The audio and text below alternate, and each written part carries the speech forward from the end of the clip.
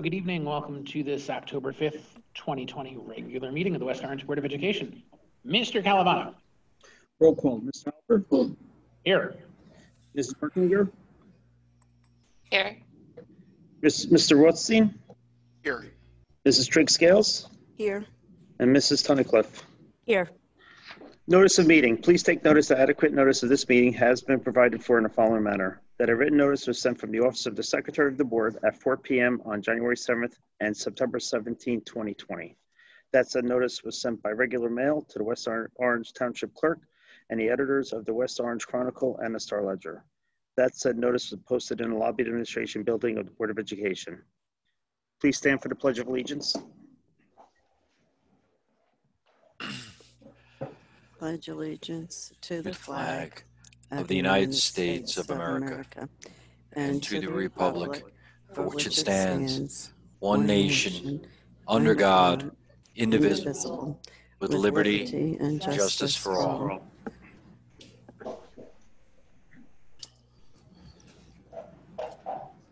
All right.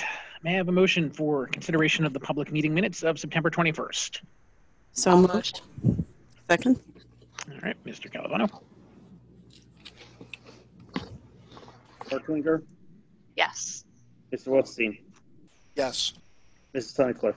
Yes. Vice President Trigg-Scales? Yes. President Halper? Yes. All right, Dr. Cascone, Superintendent report. Thank you, Mr. Alper, members of the board and community in attendance and colleagues. Great to be here tonight. A lot to talk about, a lot going on. We do have a couple of reports for you tonight. One by Dr. Vespignani, our Executive Director of Personnel, and the other regarding school reopening by Mrs. DeMendez and Mrs. Gogarty, and I'll own a piece of that as well as it relates to the ongoing remediation of the ventilation systems. But prior to that, I just want to start with a couple of acknowledgments. We've had some great back to school nights, which have been taking place. All of our elementary back to school nights took place. Our Edison and both middle schools occurred last week. And we got a lot of really positive feedback on those. The technology cooperated, and I think that it was an inaugural effort for us in doing these virtual back to school nights. But we got a lot of positive feedback from parents and family members, and so I just want to thank not only the staff but also the parents for joining us in that kind of new venture and kind of coming along with us for that. So we hope that you found those constructive. And of course, if you had any feedback that you felt could help us improve and get better, of course, we were open to that, and we'd love to hear from you. Tomorrow night's is the back to school night at the high school. So that will start at 6:30 tomorrow night. So we encourage you to attend and hear about all the great things that are going on in our virtual platform there. And there is a financial aid workshop that's happening virtually on Thursday night at the high school at 6:30. So for anyone who is in the process of applying for, children are applying for college, or even if, you're a couple years away, it doesn't hurt to get a jump on that and understand that process and how you can begin to prepare for that. So that's Thursday night, 6:30, virtual. Our sports seasons have officially opened. I want to personally thank not only our athletic director, high school administration, our athletic trainers who have been amazing throughout this process. When we started phase 1 on July 15th, we've had a really successful, really flawless record insofar as health and safety, which we hope to continue. It's great to see our kids out there competing with their teammates. We hosted a very large event, obviously staying within the occupancy guidelines. On Friday night, we had our first Friday night football game against St. Peter's, a very strong St. Peter's team, but our guys competed and made us proud. But probably one of the highlight moments was prior to the football game, when we recognized Joe Suriano. Let him rest in peace. God rest his soul. We were able to recognize him and have his family come to the game, which was a great community moment. And of course, we send our always our thoughts to them for their loss and the loss to our community of Coach Suriano. Today was also an exciting day for me. I convened the newly minted Superintendent's Equity Student Advisory Council, which was actually something that evolved this summer when one of the student advocacy groups, relatively recently formed one, Orange Outcry, reached out to me proactively, looking to kind of engage me on some matters of equity which were on their mind. And so I engaged with them initially, and then it kind of built into this idea of bringing in other high school student advocacy groups and creating a superintendent's advisory council. The purpose of it is really for me to use them as a sounding board, to hear from them as it relates to culture and climate. But what we really threshed out today, which I thought was great, was in their voice came out and they said, we feel as if the student voice is oftentimes disconnected from the decision-making process. I mean, the level that these young folks are operating on is really impressive, and got some great feedback from them. And so really what we came away from it was building mechanisms, means by which we can bridge the student voice with the decision making. And we don't necessarily need to reinvent the wheel to do that, because we have means already, but are we utilizing them to their fullest extent, whether it be student government or whether it be the very student advocacy groups that are already in play. So we will meet again on October 15th. The purpose of that meeting will be to plan really what we envision being a student town hall, which is where we can, and we're still working through the format of it, where we really can just provide a means for students to ask questions, students to provide feedback. So really excited about that work, and we'll meet on a monthly basis, as we move forward with our planning. I'd like to acknowledge that today is a World Day of Prevention of Bullying. I think I got that right. I might have massacred the name there, but at any rate, the fact remains that it is a day when we acknowledge and we stand unified in solidarity to eliminate bullying from our schools, from our society. And there were a lot of great messages out there and a lot of great things going on through our counseling department to do that. And we obviously are a district with a zero tolerance policy, and we'll continue to work until we have no incidents of HIB in our district. So we acknowledge that. We also acknowledge World Teacher Appreciation Day, and we send our thanks and appreciation to all of our educators. As we know, on a daily basis, they're moving mountains now in a different way, but like they do every day and every year. So we send our thanks and appreciation to all of our teachers, not only in West Orange, but around the world. And finally, I just want to call attention to an item that's on the board agenda tonight, which is the district goals, the proposed district goals for the 2020-21 school year. And I'm not going to go through all of them, but I want to highlight several in particular, which I think would be of significant interest to the community. One of which Dr. Vespignani will be presenting on after I conclude my report, and that is to analyze data regarding the schools where there is a significant disproportionality in regard to diversity between the percentages of students compared to the percentages of staff, to implement a recruitment action plan, monitor the number of diverse candidates hired for the 2020-21 school year, and compare on an annual basis with the goal of closing disparities. So we heard the community. We agree with the community that we need to have a more equitable representation on our professional staff vis-a-vis our student body, and so much so that we have made this proposed this as a district goal, and Dr. Vespignani will speak to some of the actions we've already taken in order to really increase our access to qualified diverse candidates to compete for our open positions. The second is to establish district level and school-based parent advisory groups, which will meet monthly for the purpose of information sharing and feedback gathering to help inform planning and decision making. So I'm almost complete with the formation of my district group. I'm waiting to hear back from a couple of parents. I've solicited names from the various building principals, and I'm really excited to get this group going.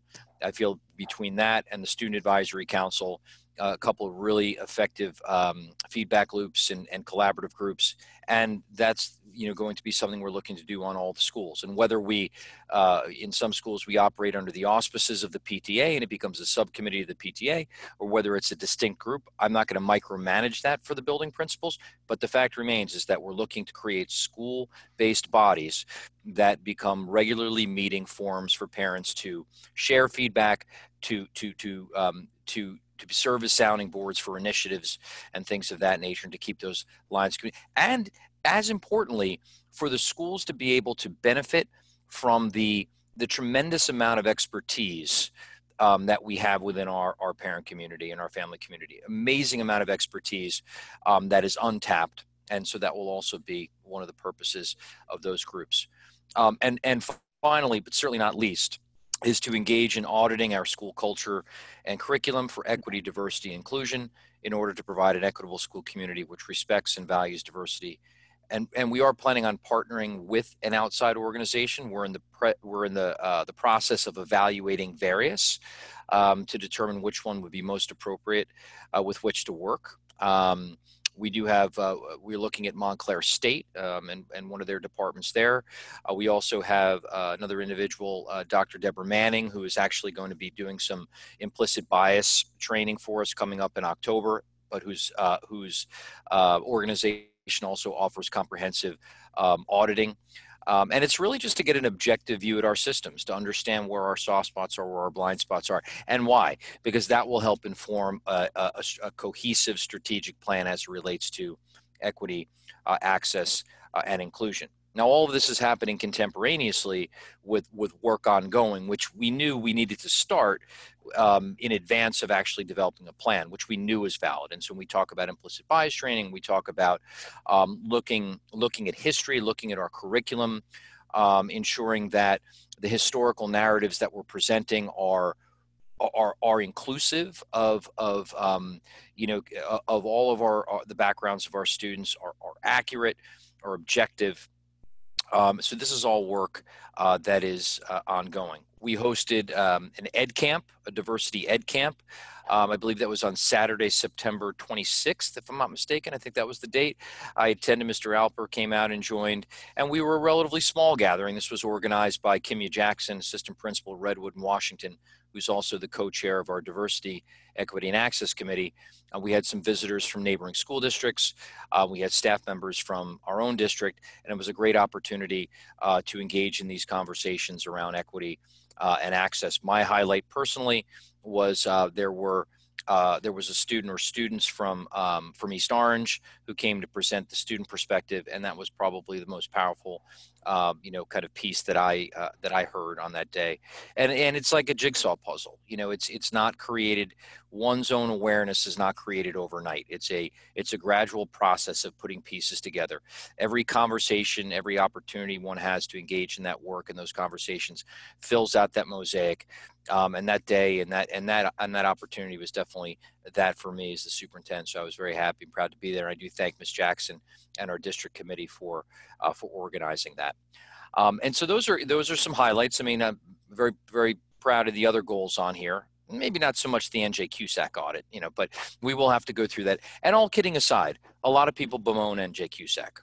I know Mrs. DeMendez does, but I look at the NJ-CUSAC audit as an opportunity. It's another opportunity for an objective, you know, an objective body, if you will, in this case, the Department of Education, to come in, to look at our systems, to look at our processes, and to identify areas where we need to improve and we need to fill in the blanks. And you know, I think that's okay. You know, so you know, we're looking forward to seeing how we measure up, and if there are any shortcomings, we'll correct those in a timely fashion. So that's just kind of a window in some of the goals. We're excited by the work and memorializing and really codifying this work in the form of our district goals.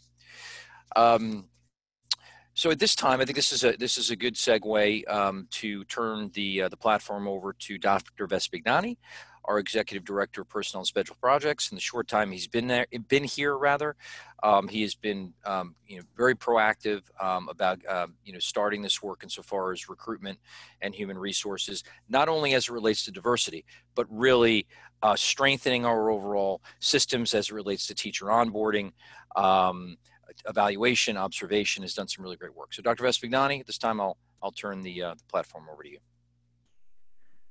Thank you, Dr. Cascone, and good evening, everyone. And I'm very appreciative of the opportunity to present this evening, and excited to share a little bit about some of the progress that's been made and some of the next action steps, and a little bit about the data as well with the administration, the board, and of course our community.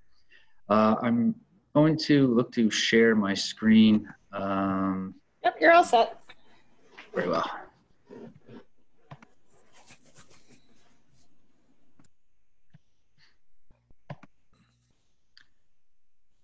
Very well. So what I have put together, recently I completed my third month as the new Executive Director of Personnel, and I started a bit of a human capital management system, which begins with planning and recruitment. So to do that, I've been familiarizing myself with our staff and student data to determine if there are areas where we have disproportional percentages. So I've created this staff and student diversity comparative data spreadsheet, and it's designed to do just that. This spreadsheet has been shared with all the administrators in the district. Principals, supervisors, central office personnel are all aware of some of the areas that we will need to target as a result of some of the data. And by target, I mean with our recruitment efforts and looking to diversify our candidate pool. I should note that all new hires do complete a staff member identification form. This is a SMID, which is mandated by the NJDOE, and it includes this data. We then enter this into our tech platform that we use, which is called Systems 3000, and all the staff data was pulled from that platform. The student data, so when we have new students and their families, they go through the registration process. The data is collected at that point, and then we entered into our tech platform, PowerSchool. So in this case, the student data was exported from PowerSchool. So we should note that all data is self-reported. So what this spreadsheet shares is essentially a breakdown by school. And the way I have organized it is also by the elementary and then the secondary level. We also have data shared by district overall staff and also then district overall for student. So I have a breakdown here, and I don't want to take too deep of a dive into the data, but I just wanted to kind of highlight, and I'll review some of the key data points. But you see how it's broken down by school, and then the different categories where, in this case, staff and students would indicate as part of the process that I mentioned earlier, and then we see some of the percentages. So what this does is it provides a significant amount of insight as to where there are, again, significant disproportional percentages when we compare our student body to that of our staff. And this first tab is, again, just a breakdown of our elementary level, and on the secondary tab, then we see our secondary schools, our middle and high school. So we see percentages broken down by school, and then we see overall totals at the bottom. And then I also wanted to examine staffing totals. So this includes central office and transportation. So this data would not be reflected on the first two tabs. And then in this fourth sheet, we see the breakdown by students.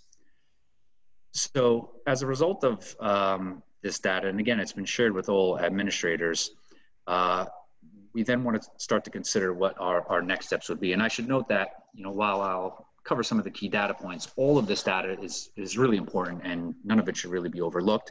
But what I just wanted to highlight here is just some of those key data points where we see some of those significant differences. So in regard to Black or African American data, we see that the student population is 20% higher than that of the staff at the elementary level. And at the secondary level, we see a 24% difference.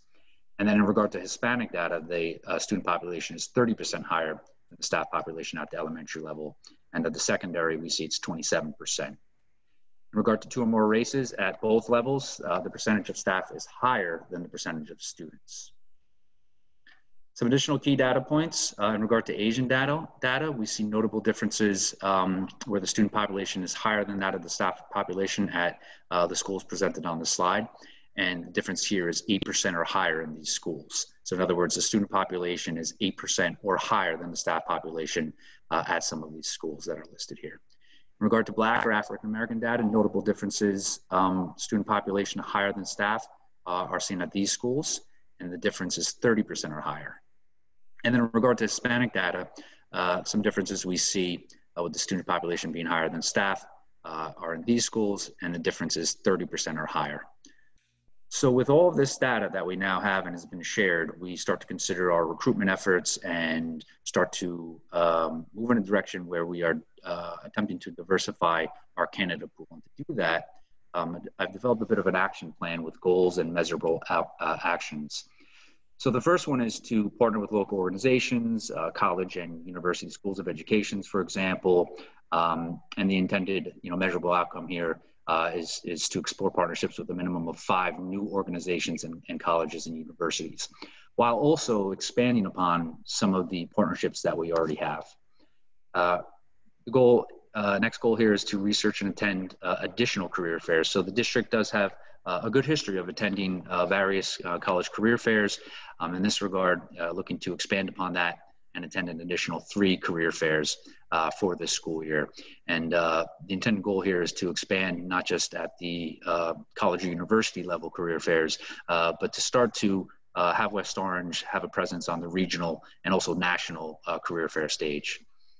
Also looking to assess the structure of our current Tomorrow's Teacher program at West Orange High School. And this surfaced when the Diversity and Equity and Access Committee had presented a few board meetings ago, when we were exploring the idea of a homegrown program. So we do in fact have this. It's led by Ms. Mullen, and it's a partnership with Rider University where the students can earn 3 college credits. So I've been researching the structure of other similar programs that may impact ultimately the recruitment of our West Orange students with the goal of again, growing our own and then retaining them to join the workforce here. And lastly, any action plan must have a monitoring and evaluation component. So in this regard, and as Dr. Cascone had shared earlier, the goal here is to monitor the number of diverse candidates hired for the 2021 school year and to compare that on an annual basis to see if there's growth. So some of the outreach and partnerships, I have a list here that I wanted to share and just kind of highlight, what's been occurring with these, different organizations.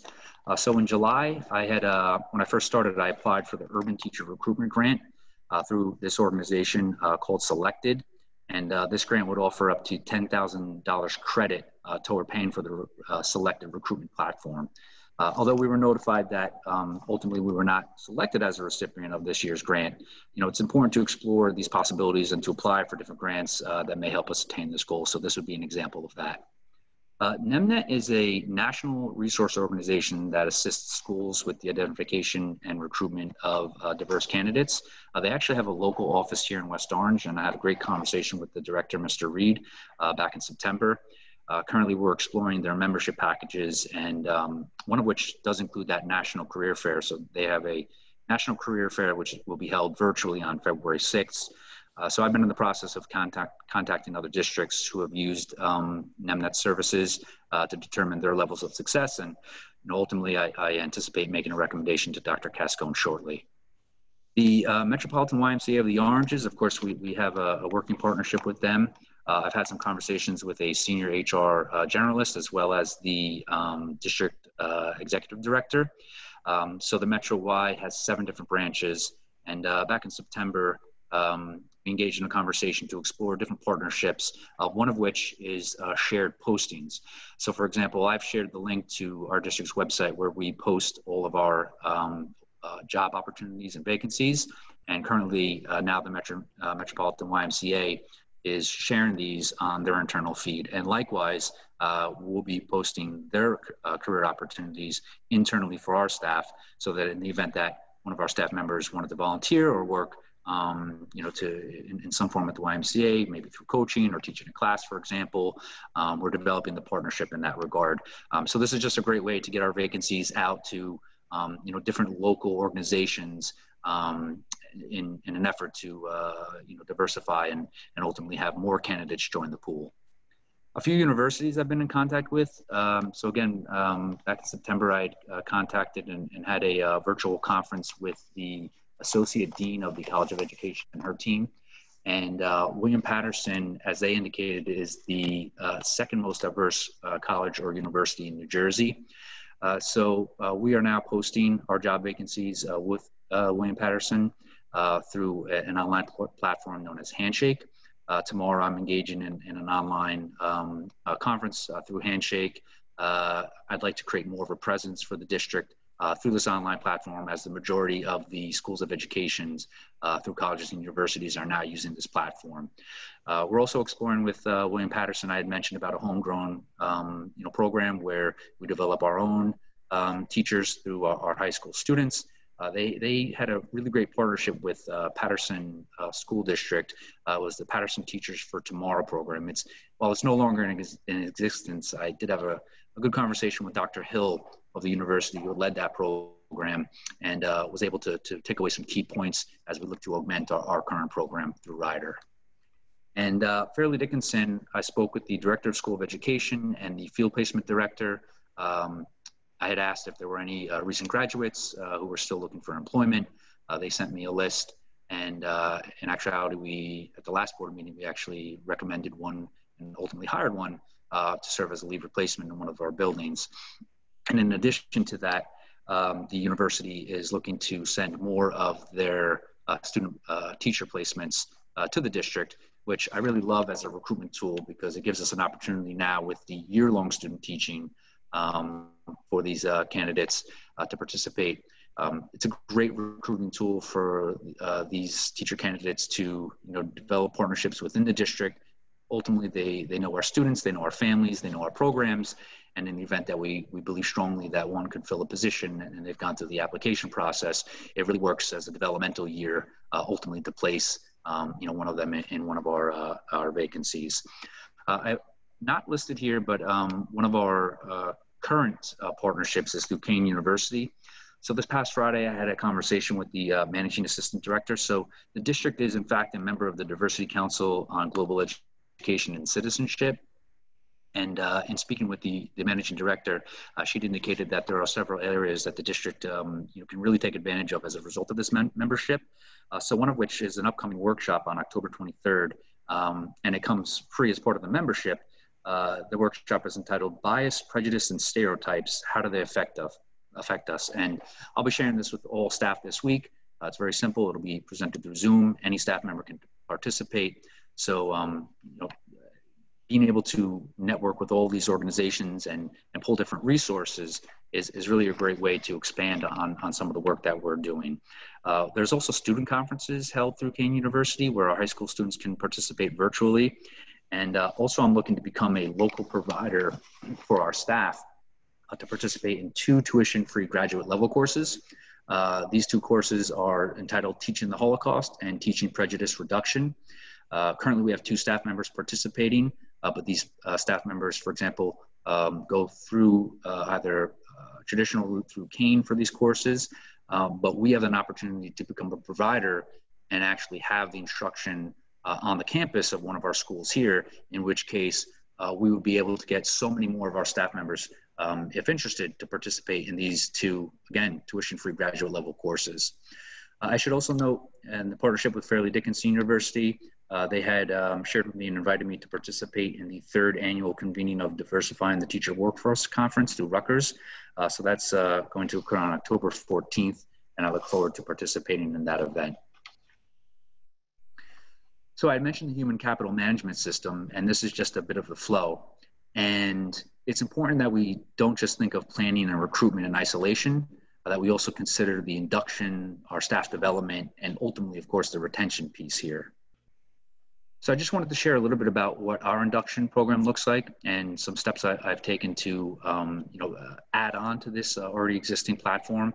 So induction in schools, usually it's new staff orientation in the summer, mentoring for first-year teachers, which is a state requirement, and then the professional development days throughout the school year. Programs vary across districts, and really it's consistent patchwork. But some of the components of our induction program, and I feel strongly that we already have a very strong foundation.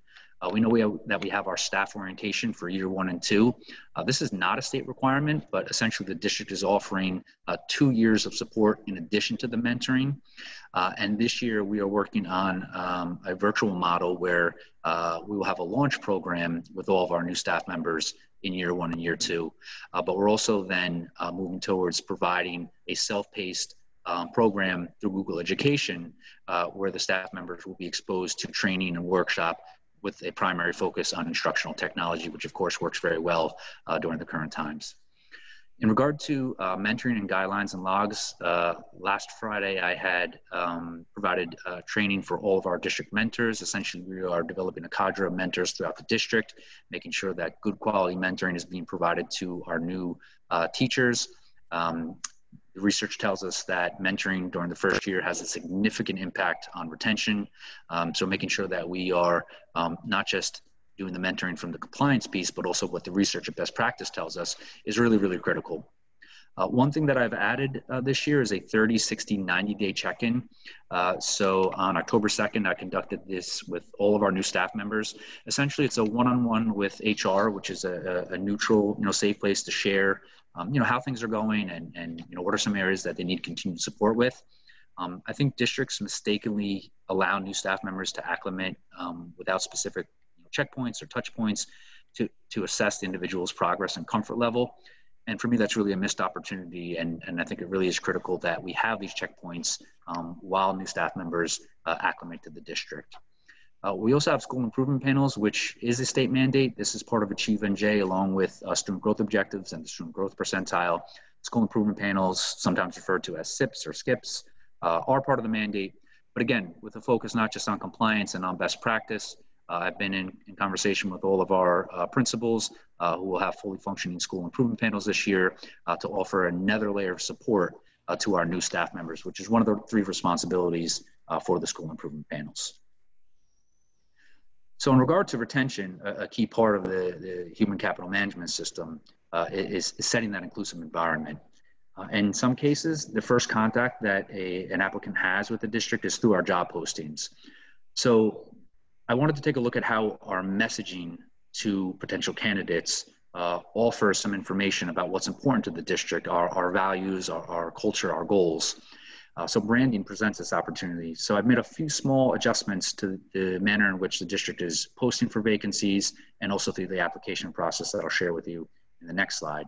But I think it's really critical, if we have this vision for diversifying the candidate pool, that we align that with the messaging connected to job vacancies. So this message listed below is now being used when we post on NJ.com or within the Star Ledger. It's also now posted within our online frontline recruiting and hiring platform that we use for our application process. So the messaging suggests and indicates that we're seeking collaborative educators, and the fact that the district prides itself on the diversity of its student body, committed to fostering a culturally responsive staff, and that we encourage applicants from diverse backgrounds to apply for our open positions. And in addition, I had mentioned recruiting and hiring, which is our online tech platform where candidates will go to formally apply. And in this, they participate in an online application. And again, this is an opportunity to express the areas that are important to the district in terms of an inclusive environment for both staff and students. About 70% of school districts in New Jersey use recruiting and hiring. And as part of the online application, recruiting and hiring provides some general questions. But it's rare that a district will personalize the questions. So in other words, when a candidate applies to West Orange, or if they apply to a neighboring town or one of the 70% of the school districts who use this, they're being exposed to the very same question, which asks for them to outline the key attributes that makes an outstanding educator. Not a bad question, but not personalized and doesn't really say much about West Orange, about the type of applicants and the type of candidates that we're seeking. So we've adjusted the 1 question to now 3 questions. And by using our own questions, this really differentiates the districts from others during the application process. So this is an example of a standard question that now any applicant is exposed to throughout the application process. We ask for them to share their vision for an inclusive learning environment that ensures students from all backgrounds feel celebrated and included, and that also prepares them for real life success. Just some additional considerations before I open up to any questions or comments. I think it's important to foster programs that demonstrate that we value all of our staff members. And these programs listed below are in development to assist in establishing an inclusive environment. So level professional growth opportunities, going back to Fairleigh Dickinson University, who I shared earlier, had a good conversation with the director of the Educational Leadership Program, Dr. Bornstein, who was relatively new to the university.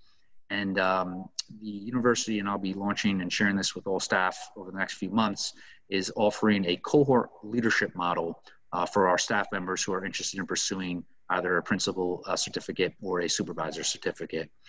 It is subsidized tuition, so it's at a lower cost. And the idea is to create a cohort for our staff members interested in pursuing this as a professional growth opportunity. And what I really like about this particular program is Dr. Bornstein has gone through a bit of a refresh as he's, again, new to the university. With the curriculum and the course sequence, there is now a thread throughout the program and a focus on social justice leadership. Again, looking to grow our own talent and develop our own talent from within, this presents a good opportunity to create a cohort model where any staff member who participates during their internship would be able to tackle some of the issues deemed critical by Dr. Cascone and his team. Dr. Cascone had mentioned implicit bias training earlier, and that's in progress, looking like it's in good shape for a launch in October. I had read the book Blind Spot a year ago. It was recommended to me from an HR specialist at MetLife. And I fully support the implicit bias training. I think it's going to be really, really valuable for our staff members. And lastly, a staff wellness program with the YMCA. They are offering a very generous opportunity for our staff members for reduced membership costs, 20%. And what I really appreciate about the Y, and to use their words, so much more than gym and swim, they have essentially with the membership so many other great resources and programs. One of which would be, it's called Livestrong, and it's for support for families who are experiencing a family member who is going through cancer treatment. And this is a resource, think back to my own family, and my mother was a retired high school English teacher and was once the president of the Alternative Education Association of New Jersey. Sadly, we lost her to cancer, but I can't help and think about a great resource that would have been for my family and I at that time. So just to highlight that as an example, I think it's really important to show our staff members that we value them as our greatest resource, right? They're the resource in human resources. And a staff wellness program and an employee assistance program is in development, and I'm really excited to share that with staff through the YMCA. Looking to launch this most likely over the next month or so, and details to follow for our staff members.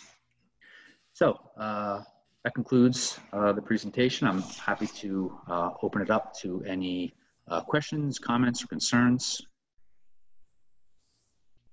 Great. Mr. Rothstein, anything?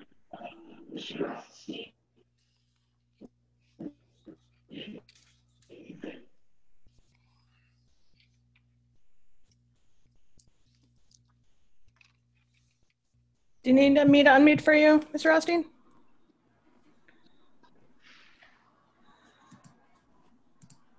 I unmuted you. Did you lose the meeting? No, I got it back. Okay. Thank you. No problem. Yeah, I just had my screen hidden behind another screen, so we're good. Yeah, thank you. Just a couple of questions. Thank you so much, Dr. Vespignani. That was terrific. I'm really excited and happy to hear that we've got so many great things going on to make these changes that are, I think, certainly definitely needed here. So thanks. First question, there's a slide on key data points. I don't have a page number here, but the question I had was when we're talking about percentages higher of staff compared to student populations, who is included in staff? Thank you for that question. So that includes all staff members at that school. So that would be not only teachers, but administrators, lunch aides, paraprofessionals, custodians, nurses, anyone who is primarily based at that school. Okay. And do we keep stats for faculty as well separately, or right now are you just looking at overall staff? I'm sorry, can you repeat that question? Do we keep stats as well of the percentage differences between faculty and students as well, or right now is the exercise just to focus on staff in general? I see. So I would share this as I was going through this review of different data. I do see I look back at some historical data from 2011 and 2012. It looks like the district at one point had used a firm to conduct a historical analysis of student data. So in looking at that data, it does seem that some of the percentages are shifting. In other words, it seems that the Hispanic or Latino population is in fact growing within the community. So I would say, coupled with this, tracking shifts in both the student and staff data. I think what I'm curious about and looking to see is whether, in addition to just hopefully just closing the differences between student and staff populations, that we're also closing differences between student and faculty populations. And I'm just speaking off the top of my head. So if there's if the goal, if that's not exactly in alignment with goals at this time, then please let me know. But that's something that I'm interested in as well. Thank you very much. Sure. I was also, let's see, another question on the set of action plans. I love the way you broke this out with the goals and the measurable actions. I think that's terrific. And then Dr. Cascone had mentioned when he was speaking before about one of the district goals, specifically closing with a goal of closing disparities. And I was wondering whether, do you envision these goals that you've listed here on the action plan as all sort of laddering up into that overarching goal, or is it a goal that belongs really on the action plan as well, the goal of closing disparities? And if so, have we put thought into what that measurable action could be? Right, so I would say that the action goals listed prior to that on my plan all build into that. So yes, and the idea is to monitor that. And from a reporting perspective, what we do is when we go through the hiring process and that SMID process, we do in fact then enter that data so we can run reports, and I can share that with Dr. Cascone so that we can see the number of staff who are hired each year and then compare that to the previous year.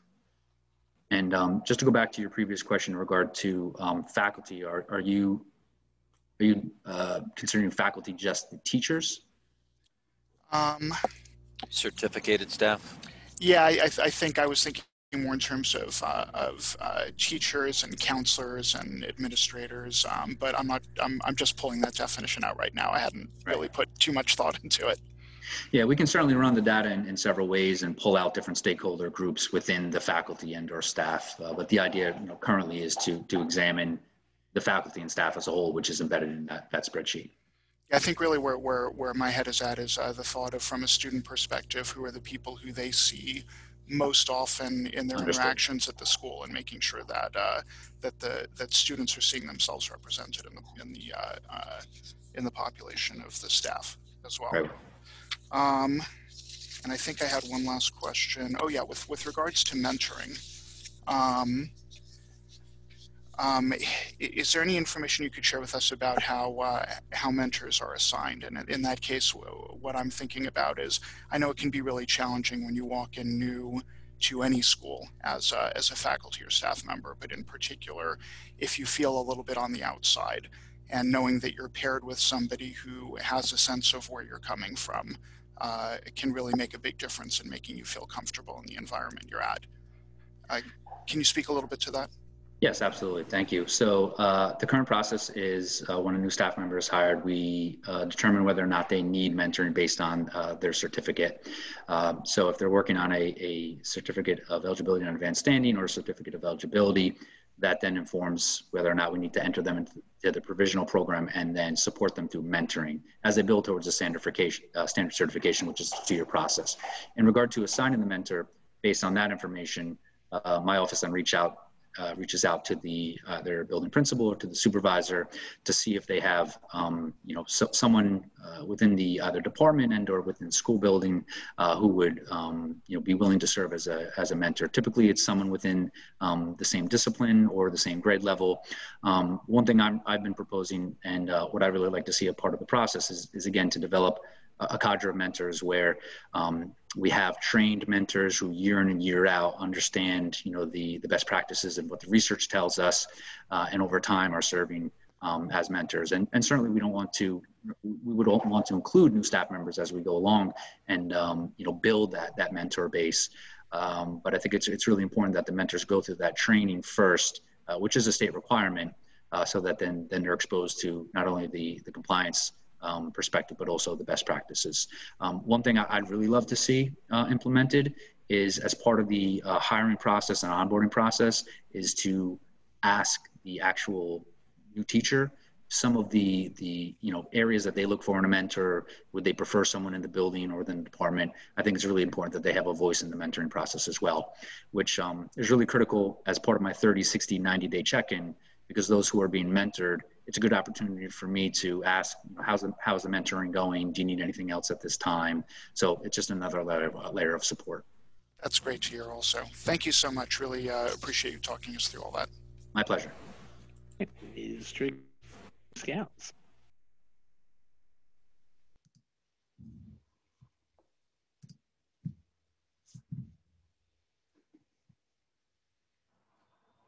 Okay. Dr. V, I am so impressed. 3 months. This is incredible.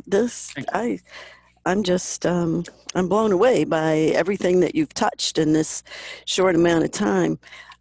It's so inclusive. I can't find too many things that I'd like to ask about, but one would be alternate route teachers.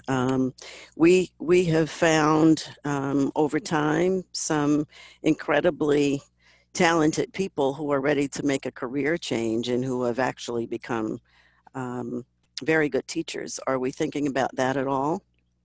Yeah, thanks for sharing that. And actually, I just came across an opportunity for a career fair, which is primarily focused on alternate route.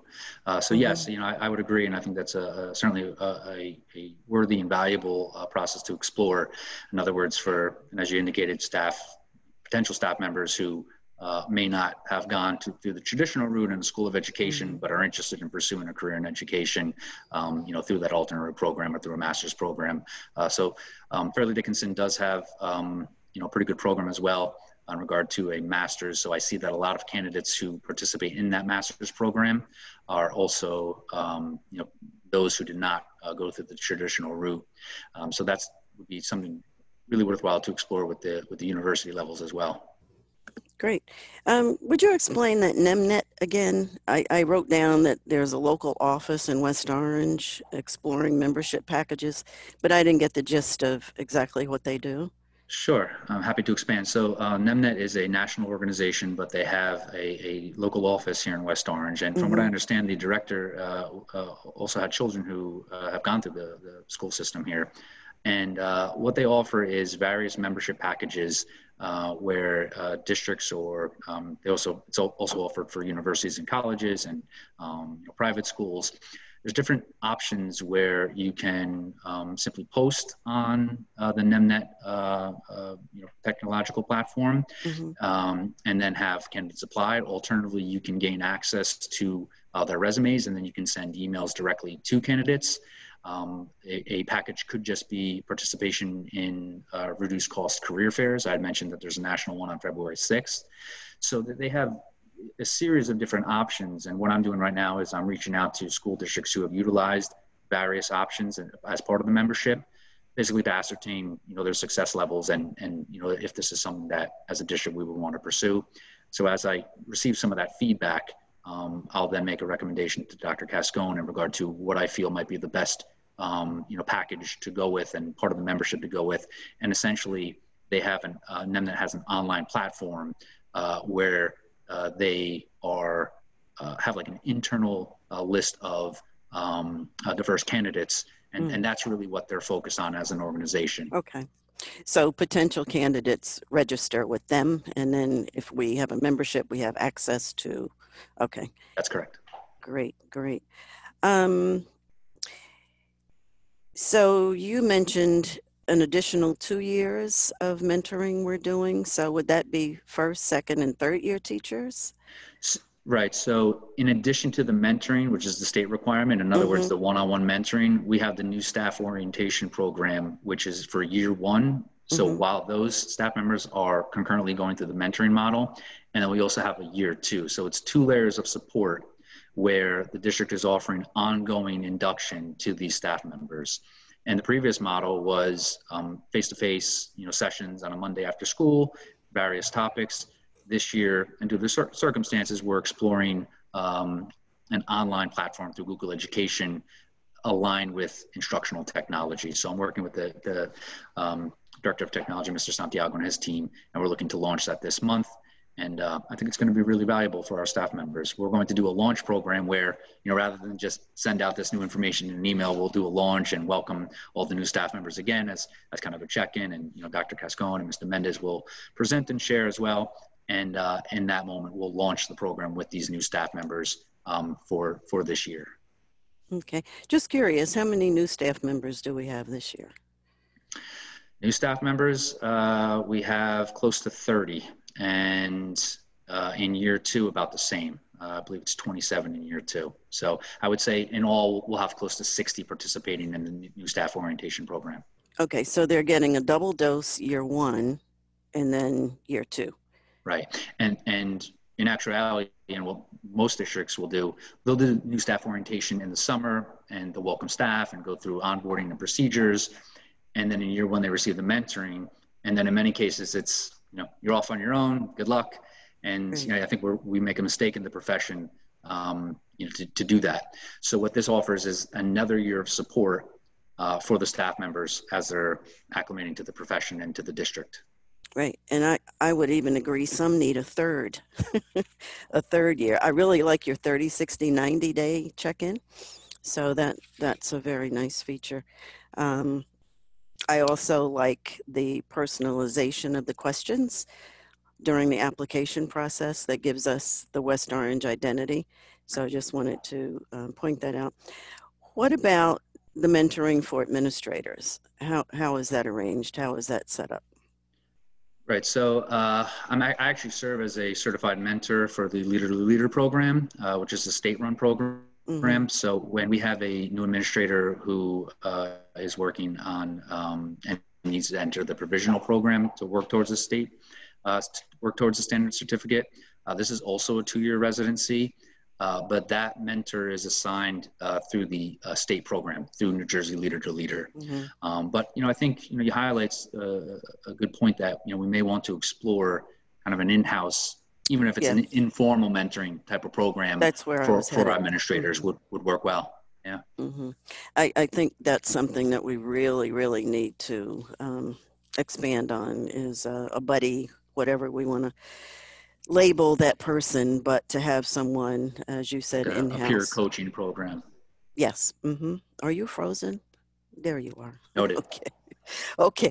And the other thing, the staff wellness piece, that last point that you talked about in the employee assistance program, especially now, I think that's really invaluable for staff. And again, I can't believe you've done all this in 3 months. At 6 months, what's going to happen? Because I am so impressed. We all are, I'm sure. So thank you. Thank you. All right, Ms. Merklinger. I have to echo my peers. I think you've done a great job with this so far, and I can't wait to see what else you have planned for us. Just going back to the data spreadsheet. So obviously our schools are not made up of the same number of students and faculty. So I'm just wondering about the data points when we look at those. So some of the percentages are going to be different based on those schools, and I'm just wondering if we're taking that into consideration as we're doing our recruitment and how that's looking. So if one of our elementary schools has more students than another, obviously the percentages are going to be different. So I'm just wondering how we're accounting for that. Thank you for that question and a valuable point. So on the last tab, I did want to retain that information. So certainly, when we look at, for example, one elementary school and compared to another one, and we see a much larger student body, the idea here is to retain that information in the spreadsheet. So we do see those numbers, but in addition to that, the percentages as well. So, I do think that your point is, I acknowledge that point, and certainly, something for consideration, and in keeping with the spreadsheet, I wanted to make sure that administrators, were able to review that information as well. No, that makes absolute sense. And I think just building off of one of Gary's questions, in terms of faculty, we do have some faculty that is shared between school districts. And I know you mentioned that we were looking, or the spreadsheet really looked at their home-based school. So is there any consideration for, or how's it determined which one is their home school versus some that float between two schools or more? Thank you for that. And I had examined that very question in preparation for tonight, and it's typically based upon the percentage of time that they're located in that school. So in other words, we have some staff members who are 80% in one school and 20% in another. So then naturally they would be placed with the 80%. In some schools, in some cases, we may have a staff member who is equally split. And throughout the onboarding process, when they are, and or if they're reassigned, they're provided with a base school, and in which case, in other words, we're currently using an electronic system for our pay portal, but previously, for example, if the pay stub went to that school, that was considered their base school, so they would essentially be assigned in the cases where they have that 50-50 split. Okay. And I'm happy to see about the outreach and partnerships. And correct me if I'm wrong, but I think you might have mentioned on a previous meeting that we're also looking at Rutgers Newark to partner with. And I know just from my previous role in HR using Handshake, I was in college recruitment, and I know that we did that with Rutgers, the Handshake platform. So I'm just wondering if we've done anything with Rutgers Newark. I feel like you've mentioned it before, but I'm not 100% on that. So currently I'm looking to expand our presence on Handshake, and I'd mentioned that tomorrow I'm participating in a workshop to get some of the, the tips and the different, access that we have through Handshake. But we're now in Handshake. I've now connected with various colleges and universities. For example, William Patterson I mentioned as being one of them, and it's an opportunity to expose our potential candidates to our job postings and vacancies. Okay. I think Terry and Gary covered all the rest of my questions, so thank you. Thank you. All right, Ms. Tunnicliffe. Thank you. And again, thank you. I agree that this is quite a bit of work for only 3 months with us, so I appreciate the report and putting this together. In piggybacking off of both Mr. Rothstein and Ms. Merklinger, is there an ideal ratio that we're looking to achieve based on research that shows, students have better outcomes when the faculty are diverse and look more like them? Is there a kind of plateau that we're going to look for, or benchmark that we're looking for to achieve? Thank you for that question. So I recently read an article provided through our partnership with Hanover Research that was aligned, to that very question. And based on the research from that article, it indicated, any difference 5% or higher, is worthy to explore and investigate. Okay. Thank you. And let's see.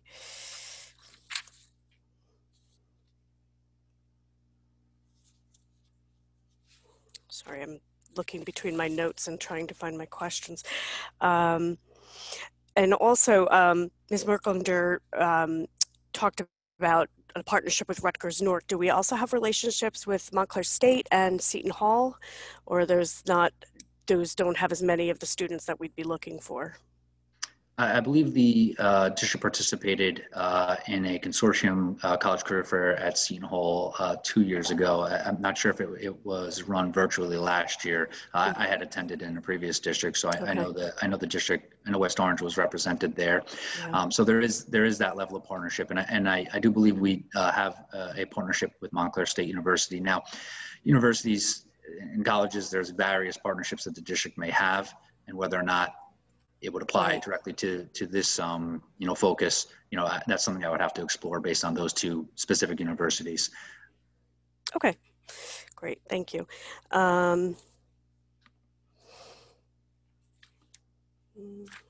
Just see, I think I had one or two more questions. And also, if I can expand on the mentoring piece, I know we talked a little bit about how they're assigned, and you talked about that. And you talked a little bit about having a cadre of sort of mentors that are trained up and going to. What is that training going to look like? And have you thought about that at all?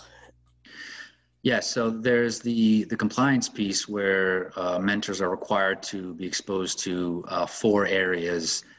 So I provided that training, but I think what would work well, similar to check-ins with new staff members, is check-ins with mentors.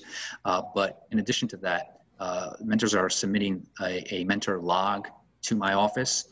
And what I like to do is I like to review those to get a sense as to some of the areas that mentors and mentees are discussing, also making sure that they are meeting the time requirements and the meeting dates, which are kind of vague in the regulations, but there are some requirements in that regard.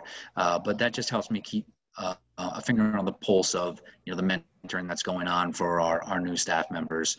And overall, I think that ongoing support, not just for the mentee but the mentor, is really critical as well. Yeah, absolutely. That sounds great. And let me just make sure I didn't have anything else.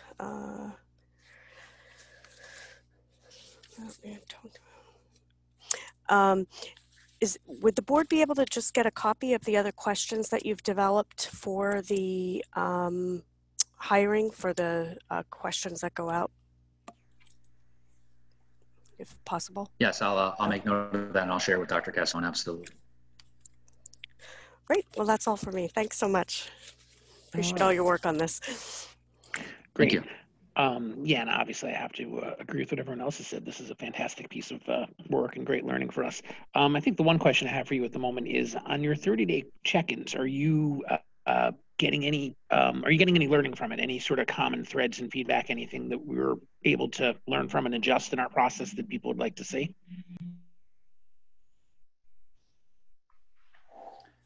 Looks like my internet connection is a bit unstable. But if you can hear me, I'm addressing the question very well. Yes, so the feedback overall has been really positive. Thanks for that question. It seems like our new staff members are in a really good place. They were very appreciative of the front loading of the professional development in the beginning of the school year. They felt that they were really set up to be successful. No glaring issues at this time. I think, for the most part, the takeaway was that they were appreciative that there was a checkpoint to see how they are doing, in addition to some of the other support measures that they have.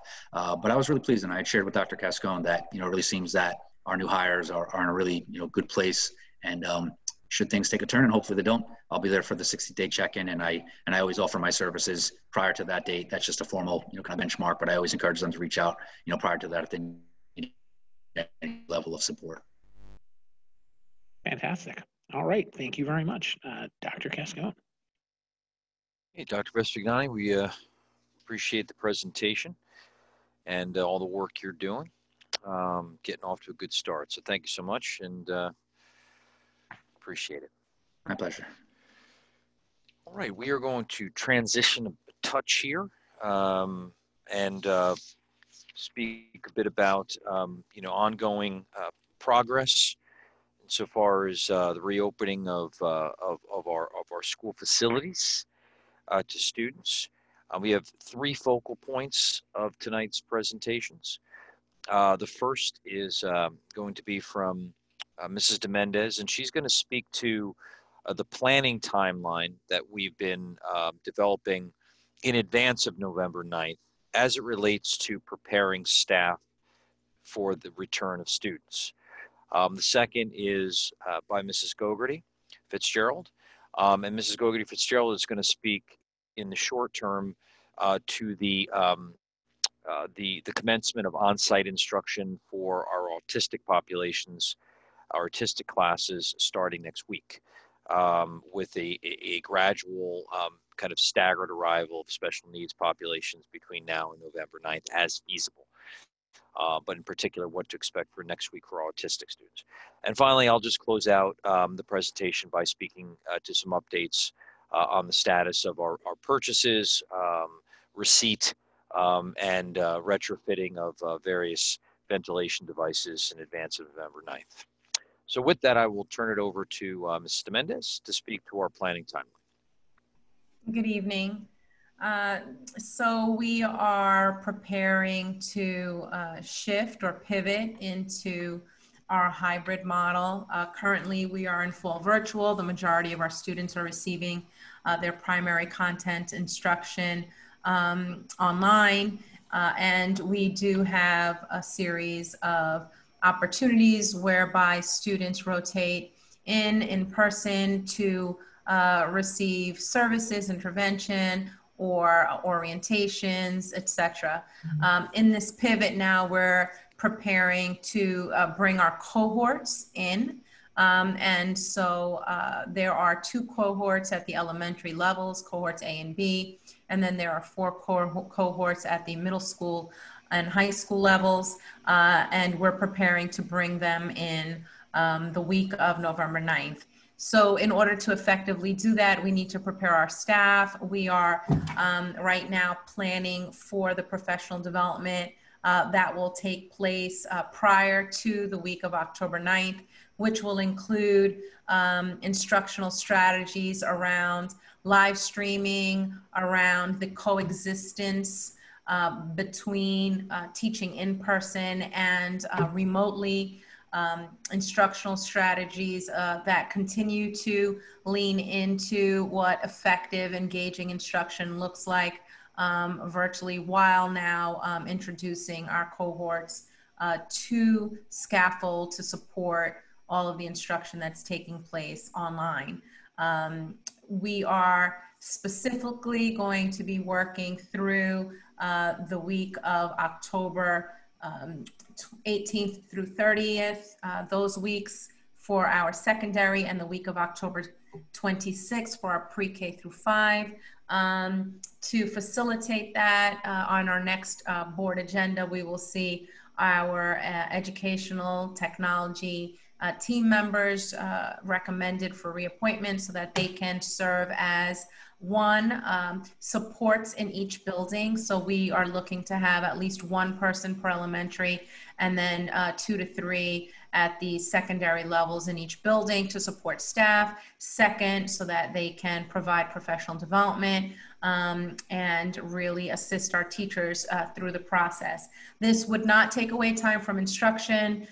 This would take place during the afternoons, during PD time, and or on Fridays during PD time. So this is not a professional development time frame that would cause schools to close, for example, like we had to at the beginning of the school year. We would use, again, the PMs or the Fridays. We would certainly take advantage of our 90-minute professional development sessions that would be coming up, such as October, I think it's the 19th, where we would model what live stream instruction would look like, help our staff begin to pair their devices, set up their classrooms, really start to get accustomed to teaching from the classroom, both live stream and remotely.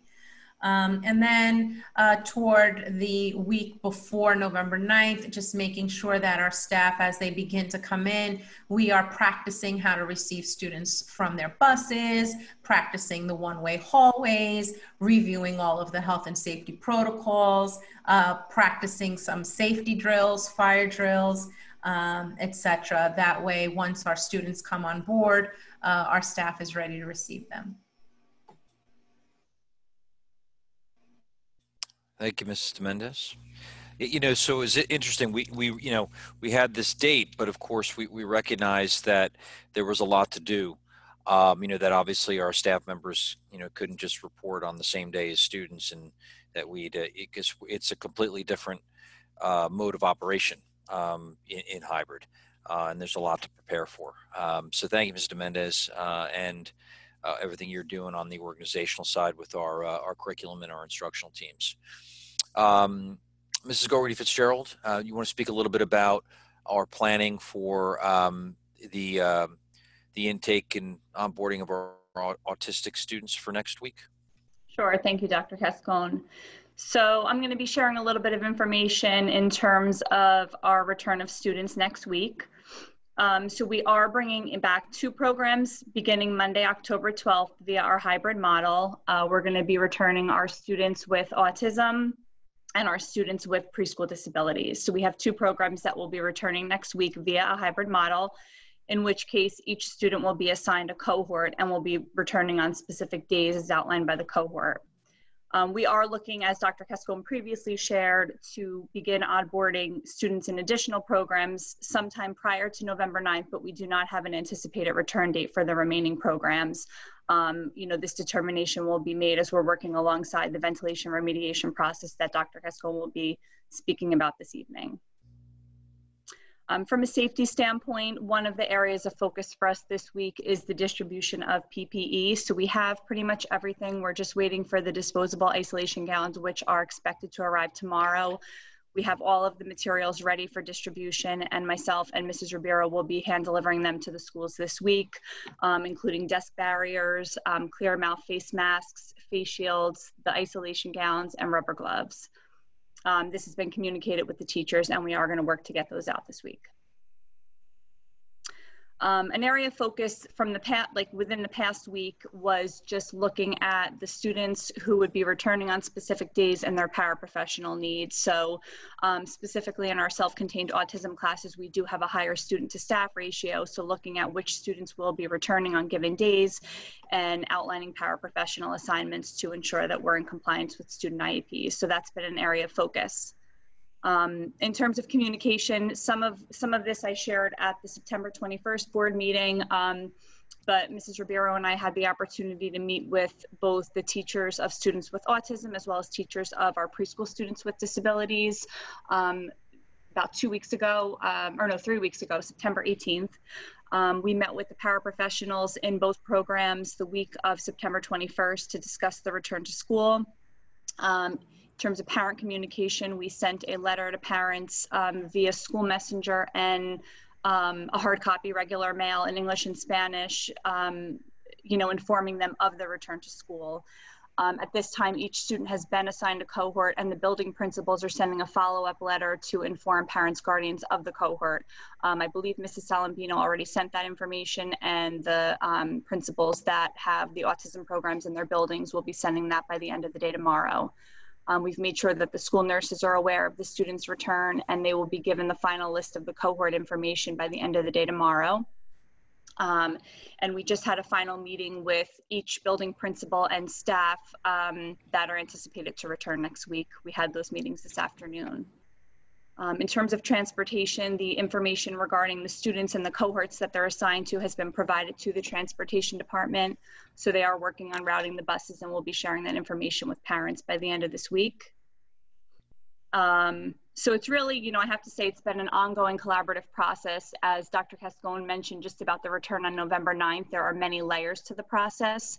So I do have to give a shout out to the teachers and paraprofessionals because they've been extremely supportive and collaborative throughout this process. Thank you, Mrs. Gogarty Fitzgerald. We appreciate that. And, we've been working very aggressively to try and expedite this, the timeline, particularly, in particular for some of our specialized populations, understanding, on the school side, the challenge that's presented by educating those children virtually, and the challenge that's represented on the family side in not having on-site instruction. That being said, we're not doing that with throwing caution to the wind, and kind of putting in place the ventilation remediations that we have previously discussed. So I'd like to talk a little bit about that. I did put up a post on social media today, but I understand, not all folks are on social media. But I was excited to learn that the 194 of the EnviroCleanse portable units, which we purchased, have arrived. They are in our bus garage, and they are presently being retrofitted with the needlepoint bipolar ionization mechanism. Okay. Now, what this will do is, and I'm going to go over it a little bit, is these units in of themselves are already operating with a HEPA filter and a UV light in of themselves. So even in of themselves, they would also already represent a fairly reliable and effective purification mechanism. But we're taking it a step further, and we're doing a retrofit to these devices to add the needlepoint bipolar ionization technology to it, which has actually been empirically tested against COVID. So this is going to really ensure that our rooms and the air quality in our rooms is at the highest level possible, and that our staff and students are as safe as possible. So because this work is happening even ahead of timeline, October 23rd will be when all the upgrades to the 194 units are made, but we will certainly have ample units that will be able to deploy to these classrooms where the autistic students will be coming in. Now, some of those units won't remain in those rooms because some of those rooms will actually be remediated with the installation of a BPI unit on the existing Univent. Some of them will then be relocated to places where they're needed, which are classrooms that have no mechanical ventilation but have windows.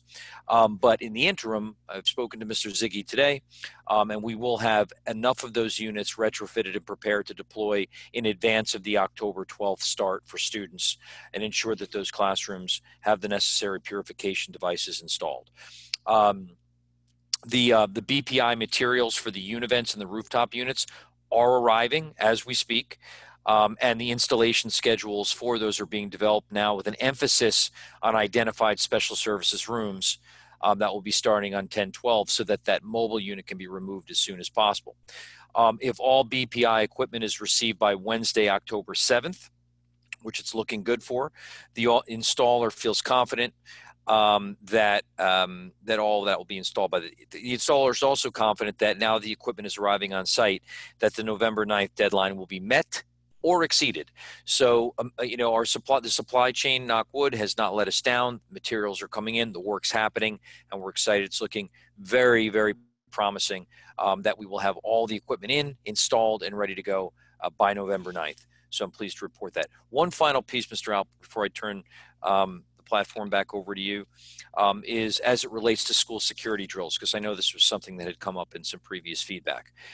We work with security consultants from Stonegate Associates who have helped us and worked through our COPS grant and developing our security protocols. We had Errol Brudner from Stonegate Associates attend a recent training with the state.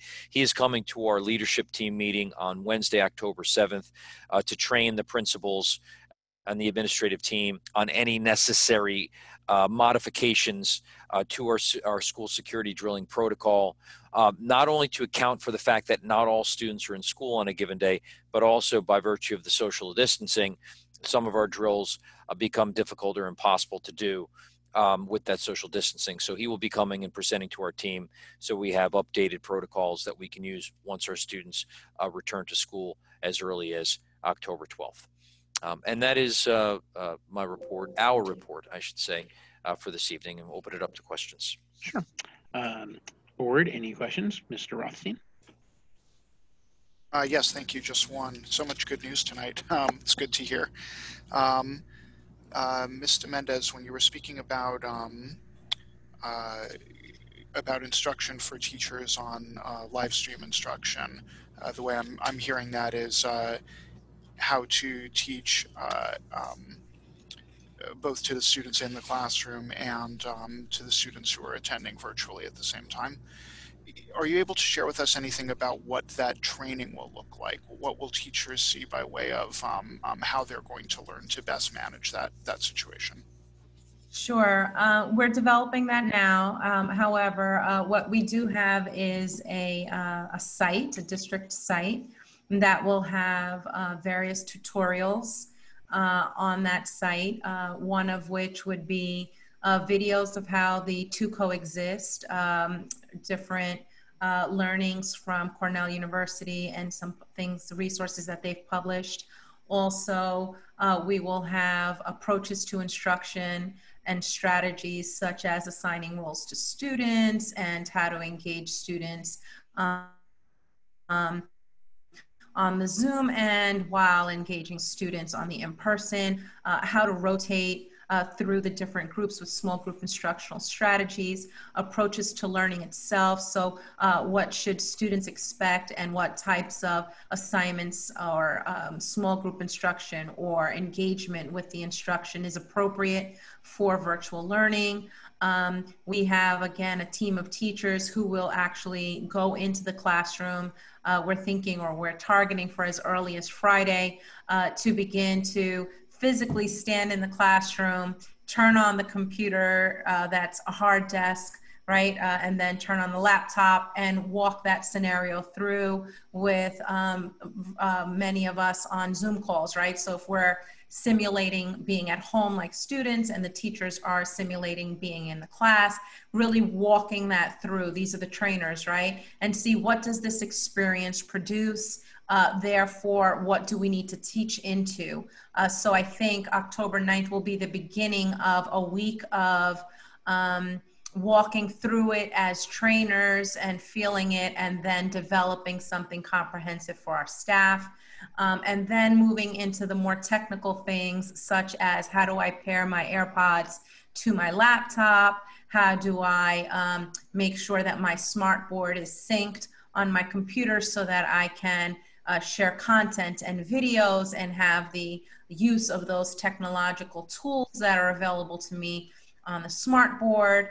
How do I use that in order not to share my screen and cause the black screens that we're experiencing? So really a lot of those technical tutorials we are also preparing for. So approaches to instruction, approaches for learning, and the technical side, and then actually being in the classroom, so that when our teachers are ready to come to the schools for the training, we will have virtual learning to front load content, but then actually have teachers in classrooms and at least one trainer per building available to work with the teacher to help them set up their classrooms, try it out, and see how it works 2 weeks ahead of time, so that we have those 2 weeks to kind of work out any technical glitches that we would almost definitely plan for, right?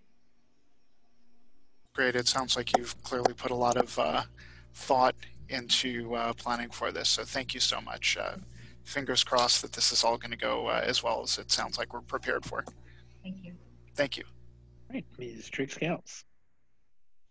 Hi there. Yes, it sounds so thorough, like you've thought of everything. Just wondering, and I guess this is for Mrs. Gogarty Fitzgerald, concerned about the percentage of staff and students not returning to those two specialized populations that we're bringing back. So yes, we have some students who are remaining fully virtual. So, you know, we do have a plan to service the students that are remaining virtual as well.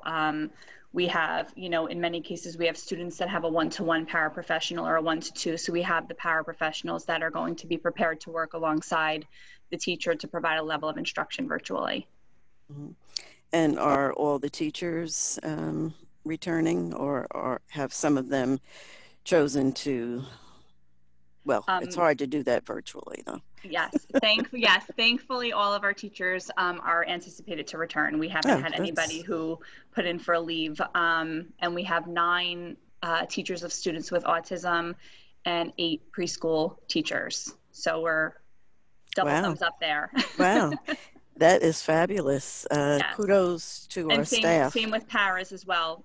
We haven't had any paraprofessional in either program request a leave. So I do have to give a shout out to both. Yes, yes. As do we. Shout out. Yes. Okay. All right. That's it. And that's wonderful. Everything sounds just great. Thank you. Thank you. All right, Ms. Merklinger. So I'm definitely excited to hear about a lot of the progress and moving forward. So just to confirm, the idea is that the week of November 9th, all students will be returning to school. Do we still have a deadline for those that want to opt out virtually? And what are we expecting to see our gen ed population? Is there a limit on the number of students we can have in a classroom? So November 9th, all students will begin to return in their cohorts. So for example, on that Monday, cohort A would attend for their 2 consecutive days. And then on the Wednesday, cohort B would attend. And at the high school, right, and middle school, we have the rotations. So the week of November 9th, we will begin the cohort rotations. In terms of parents who have filled out the form requesting full-time remote, we have 696 parents who have requested full-time remote. On the English form, an additional 51. On the Spanish form, those parents or students, shall I say, will not return to school. They will continue with a full virtual. We will send out confirmation of those results from the form the week of, I'm just going to look at my sheet 19th. here. The 19th, right? So we'll send out just a confirmation to those parents, because someone might have changed their mind since we first released the form to now. And the confirmation will just say to the parents, you have filled out this form asking for your child to receive full virtual instruction. Would you like to continue to do so? And if not, please let us know, and then we'll adjust our numbers accordingly. How many students can fit into a classroom? It depends on the class size, the square footage. And so each school has a schematic for each of the classrooms. All of the principals are aware of how many students are permitted into a class with the social distancing. And so then we've built our cohort numbers and structures around those numbers. So I know prior to going virtual, we had a guideline. It was a 45-page document that I know our parents appreciated, and definitely it was a wealth of knowledge. And I'm just wondering if we're going to put together something along those lines, just more of a comment than a question, but if we were to do something like that, and probably a refresher is needed on what the hybrid model is going to look like and with these cohorts, because I'll be honest, I forgot that we had already put this out there. So I think just, maybe putting that out there, if we could do that sooner than later to parents and for our staff. I'm just also wondering if, are we going to be changing classrooms? So I know at the 4th and 5th grade levels, we had started to do that. And I'm just wondering if we're still planning to do that. And if in any of our classrooms, the full class were to return and no one opted to be virtual, is that a possibility? Do we see that possibly happening, and how are we prepared for that? Right. So yes, we've developed a manual for hybrid. It's almost finished. So we would anticipate releasing that in about 2 weeks. That is for parents and teachers. So it will be a parent-student guide, and then it will have its teacher components. So that's, again, it's almost through the different teams for editing. The cohorts were designed based on everyone returning to school. So each of the cohorts are simulating if every single student decided to return to school. Therefore, once the students who have decided to go full-time virtual have been removed, what we would have is just more space in our classrooms. And then we could potentially think about, would we want to alter our hybrid model at all? But we felt that that would be the best way to go, so that way parents can decide to, after giving it, as long as they need to feel comfortable and safe, that they can opt to write us and to say, I'd like my child now to participate in hybrid, and then we wouldn't have to adjust schedules, right? We could just readily start to receive those requests and return our students to school. And is the expectation for November 9th that all of our teachers will be on site as well? That's the plan. I would defer to Dr. Vespignani and Dr. Cascone for specifics on who's returning, but that is the plan. All teachers present in our schools teaching from their classrooms. And I think one of the items we had talked about in the past, and just to confirm it, for our teachers when they are on site, I imagine that having to teach live instruction while also teaching virtually is a bit of a challenge and difficult, and definitely an adjustment to typical learning. And I know virtual learning right now has its challenges. And I think some of our teachers feel, and I've seen it personally, just my husband alone, they're doing more work than they ever have before, just keeping on top of everything. I know you mentioned there were resources that our teachers and faculty could access, but will they have a second, and this I think was discussed at earlier board meetings, will there be a second teacher in the classroom or an aide or a para that's assisting with students who are virtual while a faculty member or teacher is working with the students live? For our pre-K through 3 students, we believe that we have just about enough staff to have 2 per classroom. There may be instances where that's not possible, but we believe we have pre-K through 3 at large covered. Grades 4 and 5, they are teamed. So that way they're working together in a model that will, again, simulate having the 2 teachers available because they are departmentalized. Back to your earlier question, for the elementary levels, we do not anticipate them moving from classroom to classroom. So they will remain in their homeroom, and then the model would facilitate the instruction, whether it be in person or virtual. For our middle school and high school, we do not have that number of staff. Those staff members will then have the devices that they're using in order to attempt to facilitate the instruction. We are exploring different technology and or models that could potentially deliver for us a hybrid /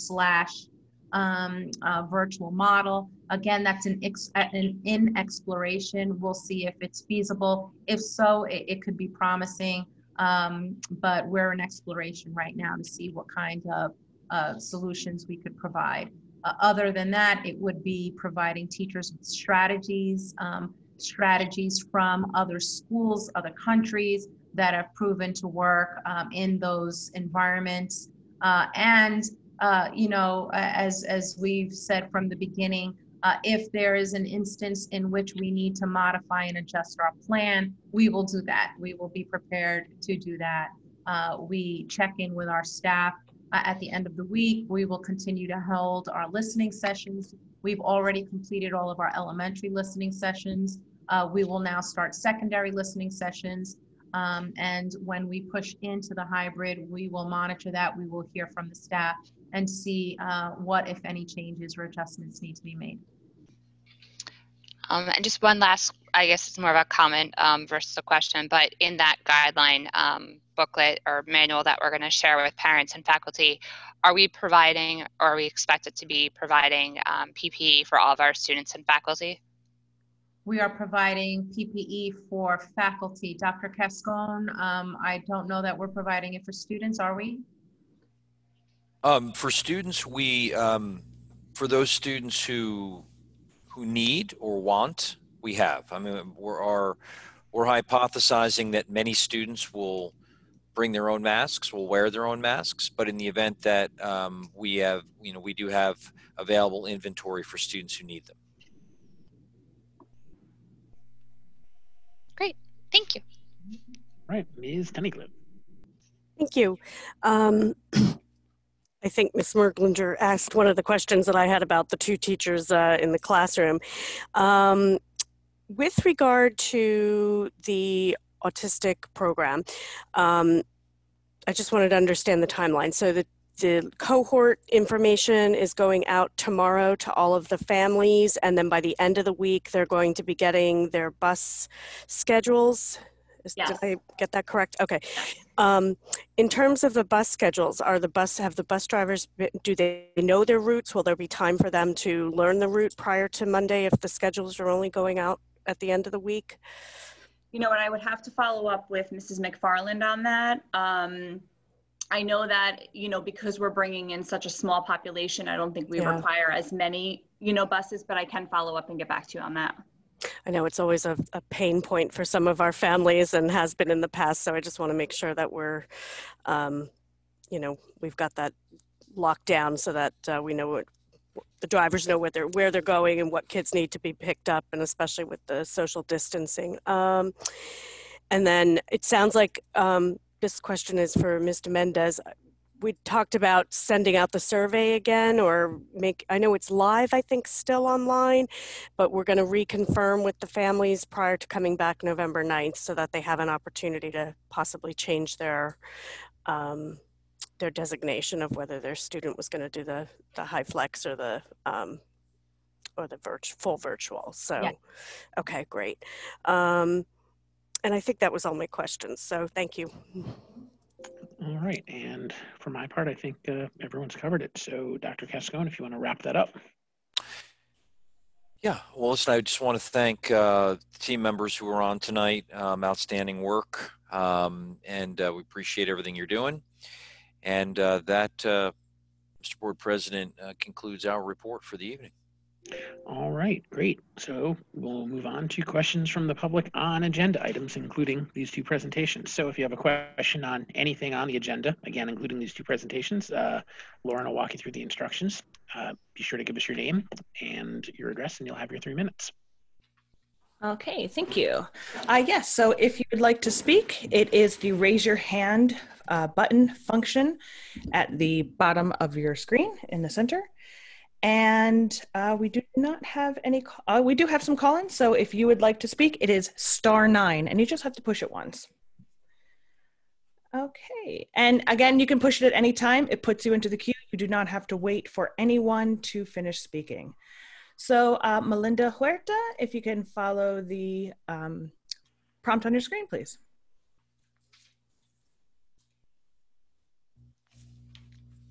Hello. Hi. Hi, good evening. My name is Melinda Huerta. I did have a few questions and I wasn't able to be here in the beginning about the budget. Let me see, let me pull up my notes. So I do have quite a few questions.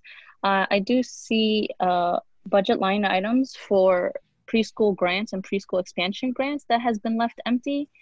Is there any particular reasons why? Have we not applied, or just there's just no info? I see it on the budget, but just no further information on that. My next question would be in regards to the grants. Is there any information available on how many grants we did apply? I do see that we did receive grants for Title I and Title II. We also received for the CARES Act grant and a Chinese program grant. Are there any grants that we applied for and didn't receive? Is that information available for us? Another question I think I had for the budget was under expenditures, there is a line for state projects, and there are many things listed that are non-public items. Is there any more detail on what those are? Let's see. There was also some undispersed expenditures, and is that due to the school closings? I'm not sure what that exactly means.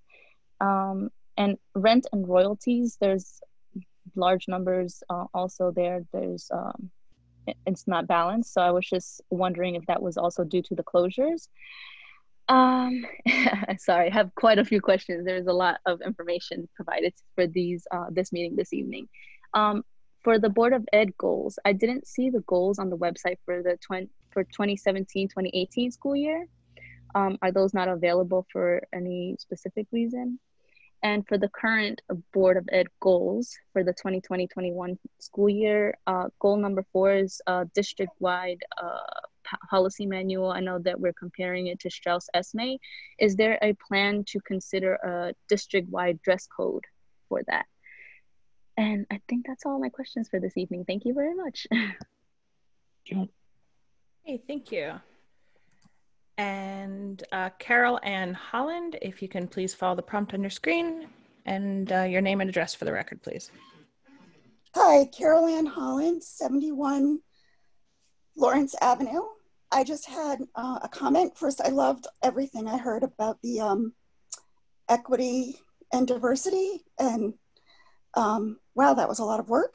I would like to encourage that you also include disability in your thinking, whether it be learning disability or visual impairment or physical disability, which often gets forgotten. Just to keep that in the back of your mind. So if you're looking at curriculum or anything, to make sure that kids are represented there. I'm wondering, when school is back, will there be longer passing times because of the one-way hallways? The high school especially is such a maze that I want to make sure the kids have time to get where they're going. Okay, Ms. Gogarty Fitzgerald did say that autistic students were able to stay virtual. I'm thrilled that some of them are coming back. I'm curious how large the cohorts are of the autistic students. And also the virtual form, I didn't ever fill it out because I wasn't sure what the date it was required by. It sounds like you're only sending a letter to those people who did fill it out. I'm wondering if, now that we know more plans and we're closer to the timing, if perhaps it should go out to everyone again. I can tell you that your number for the English-speaking families should be 698, because my two boys will continue virtual for now.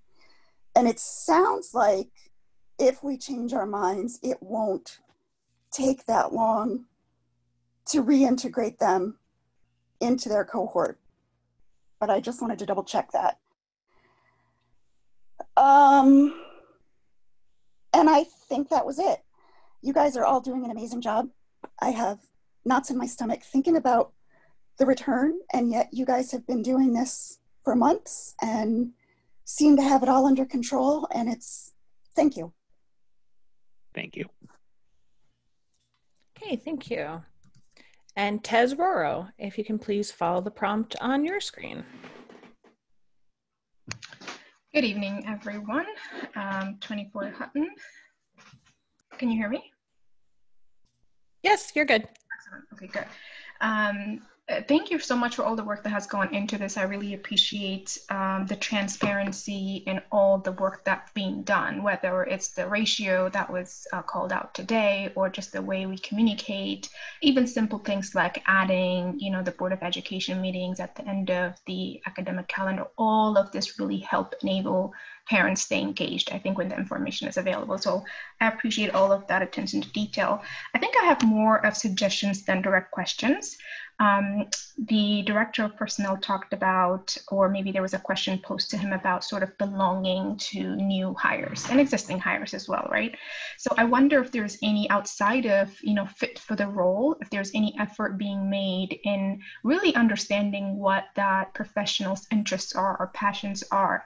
I'll give an example. When my son's teacher sent out a Google form earlier prior to school, starting asking me, and every other parent about, is there a nickname? Is there, holidays that we celebrate versus don't? Like, I already felt like part of, that community and felt accepted. And so some intentional, something like that to really better understand our teachers and allow them to bring their whole selves to work would be great.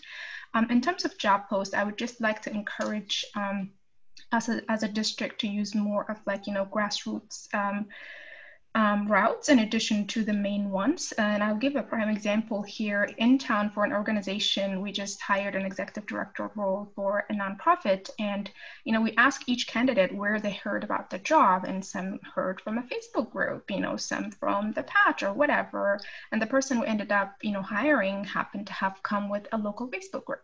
Right? And it was a dynamic hire. And so I know that some of the Board of Education members are very active in local social media and do a good job of sharing out meetings and stuff like that. I think, using something like that would be great to reach the greater population here. And also, I understand that there may be some database for alumni. Do we ever kind of share opportunities with that list? If not, I think that would be a great opportunity. I'm sure folks who went to school here may have, skin in the game and interest to teach the younger generation. That's all. Thank you. Thank you. Hey, thank you. And at this time, do we have anyone else who would like to speak on any of the public on the agenda items? It's the raise your hand button at the bottom of the screen, or if you're one of our call-ins, it's *9. Okay, seems that's it. All right, Dr. Cascoon, anything? Sure. Thank you, Mr. Harper. I'll just respond to a few things. I think Ms. Holland's recommendation for the re-release of the surveys is an excellent one, and we will do that. I think it's a good move just to, kind of reframe it now that, the date is upon us. We also, the board also did adopt a remote learning policy, which we're just waiting to get the final copy back from Strauss Esme. And I will follow up with them tomorrow on that. I think that'll be helpful for the community members because it does speak to the different timelines required both for going from virtual to hybrid and hybrid to virtual. Obviously, the hybrid to virtual move is less complicated, whereas the virtual to hybrid's a little bit more logistic because we have to ensure that the school is aware that now the student will be reporting, so on and so forth. But the long and short of it is that as a parent, as a family member, guardian, caretaker, if at any point in time in the year you want to usher in a transition for your child in either direction, we'll be able to do that for you. It's just a matter of having the adequate time to make sure that it's done effectively and safely. You duly noted about the board goals. We should definitely ensure that those are posted. I have to double check to see that that's happened. As far as goals from a year gone by, not sure about that, but we'll try and locate them if we can. As far as the preschool grants, preschool grant, is somebody in here not on mute? I was just about to say, Mr. Calavano, if we can have you mute. Is that, yeah, okay, very good. Thanks. So with the preschool grant, the preschool grant is tough because the preschool grant it's not a grant for physical plant, right? So, you can't use it for rent. You can't use it to obviously purchase a facility. You can't even really use it to retrofit a facility. It's really to subsidize and fund an existing facility. So at such time that we expand and we create perhaps a new facility, a larger facility, or we're renting a new facility, an expanded facility, then we'd be able to apply for the preschool grant to help subsidize some of the costs associated with that. But until such time, it's not really something that would, that we'd be eligible for as a result of that, which is why the district hasn't gone after it to date. I'm trying to see if there's anything else here. As far as dress code, I think we've kind of, it's taken me about 25 years in the profession to figure dress code out. And I think I finally have it figured out. And it comes down to, it really comes down to case law, okay, which is, in the same way we approach, any kind of a dress code violation is distraction to the learning environment and teaching and learning in the building. Not perceived distraction of teaching and learning, but actual distraction, where it is literally causing a disruption in the school environment where we're not able to actually do what we're supposed to do.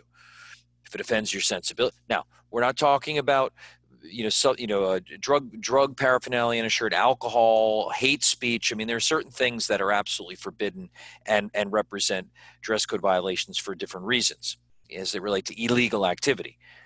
But simply perceiving that it's disrupting the environment or even perhaps offending one's sensibilities on some level does not qualify for a dress code violation. And I think that that's something we've kind of realized relatively recent. And at the end of the day, it's really, it's a student prerogative and it's a parent prerogative to some extent, what a child wears to school. And if it is not disrupting the classroom environment or the learning environment, then it should not be cited as a dress code violation. And that's really, and I'll state that publicly, that's really how I feel about dress code. That being said, the board is in the process of updating its policy manual, and the dress code policy is one that we are looking at. The one we have on record now is there's nothing there. It's generic and very brief. But when we get to that, that is a conversation that we can have, the board can have. I mean, that's just my opinion as an administrator responsible for enforcing.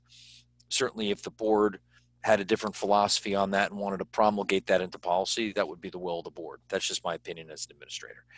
And that is all I have, Mr. Alper. Thank you. Yeah, I think when we workshop that batch of policies, we'll, I'm sure, have a conversation on it in that workshop. All right. President Alper? Yes, sir. I just have a couple follow-up questions or answers. Regarding the board secretary's report, when you look at the local sources, and if you see a positive number in the unrealized column, that means that we did not obtain the full anticipated amount that we were hoping to achieve during the school year. So when you look under rents and royalties, we anticipated $155,000, but because we were closed in March, we only obtained about $60,000. So that's why you see a $95,000 positive number, meaning that we were short $95,000 in that category. When you talk about when we look at the state projects, they're basically all non-public monies, textbooks, auxiliary services, nursing, technology. So when you see a balance in those accounts, that means that the non-public schools did not use their full allocation. And what that means for us is that we need to return that money to the state. We don't have that option to use those additional funds.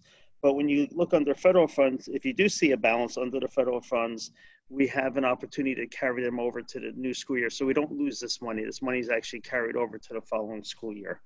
And then I know you mentioned there was a question regarding preschool expansion. You have to remember that this actual report is designed for many school districts in the state of New Jersey. So you may see programs listed on here with absolutely no totals for West Orange. All right, great. And it's worth just reminding everybody that the non-public funding, non-public schools receive money from the state of New Jersey, but it's distributed through the local public school. So it's money that it's just a pass through for us. It's never ours. We're just sort of responsible for kind of holding the money until they order whatever they're going to order. And if they don't order anything, it goes back, right? That's correct. And one other point, the board goals that are listed on our website. If you go under the tab Board of Education, under board goals, you'll see the 2021 board goals listed. Perfect. Thank you. All right. Moving on. May I have a motion for personnel items 1 through 4? Yes, moved. Second. All right, let's congratulate some retirements here. Diane Koval, 32.5 years at Hazel. Bob Siggy, Buildings and Grounds. Mondaldo Sisters from Kelly and St. Cloud. And Daisy Tello from St. Cloud. Congratulations, everybody who's retiring. Any discussion? All right, Mr. Calavano, let's vote. Ms. Merklinger. Yes. Mr. Rothstein. Yes. Ms. Tunnicliffe. Yes. Vice President Trigg-Scales. Yes. President Alper. Yes. All right, next, curriculum and instruction, items 1 through 3. May I have a motion? So moved. So moved. Okay, second. And I just want to thank the Italian American Committee on Education for their grant, which is always wonderful to receive. Thank you. Any discussion? Seeing none. Mr. Calavano. Mrs. Merklinger. Yes. Mr. Rothstein. Yes. Mrs. Tunnicliffe. Yes. Vice President Trigg-Scales. Yes. President Alper. Yes. Next, finance, special services items 1 and 2, and business office items 1 through 9. May I have a motion?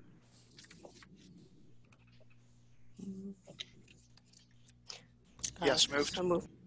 Thank you. Second. Any discussion? Can I just ask a question on this number 2? That is something that that's already in our budget, or is this in addition? Under special services? Okay, thanks. Anything else? All right. Mrs. Berklinger, Yes. Mr. Rothstein, Yes. Mrs. Tunnicliffe, Yes. Vice President Trick Scales, Yes. President Alper. Yes. And next, miscellaneous, item 1, district goals. May I have a motion? So moved. Second. Any discussion?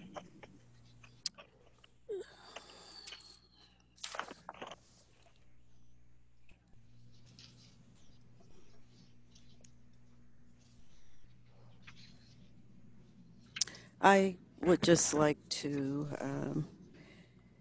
commend Dr. Cascone and the district for number 1, 2, 3, 4, the 5th one, the school-based parent advisory groups, district level and school-based parent advisory groups. That's one I've been yearning for a while, so I'm happy to see that. Can we talk a little bit about the 5-year strategic action plan, Dr. Cascone? What does that entail?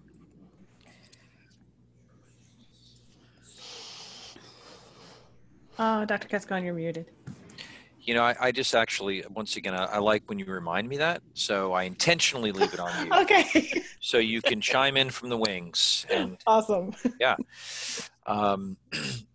Right. So the strategic action plan, the breadcrumb trail on the strategic action plan's gone cold a little bit. This was a plan that was done several years prior to my arrival. Last year was obviously a wacky year for a lot of reasons, but technically this plan is supposed to be completed as of 2021. We also know that the year prior to me coming here was a bit tumultuous as well, insofar as moving initiatives forward. So it's high time that we really unpack this plan, understand what we've accomplished in the original plan, what we haven't, what's still relevant, what's not. Are there action steps that are now that make sense in the present that can be dovetailed into the existing plan? And is it a plan maybe where we want to, if we maybe beef it up and add some things, can we extend the original timeline on the plan and really just abridge the completion time to, by a year, by 2 years, and just maybe expand the action steps a bit. So we're going to be really unpacking it, understanding, reporting out to the board. Let's see, where we were, October. I would say that no later than December 1, you'd have an update and audit in terms of where we were, as well as some recommended additional action steps. And then we'd really start kind of getting after it after the new year in terms of any action steps which we were looking to accomplish this year.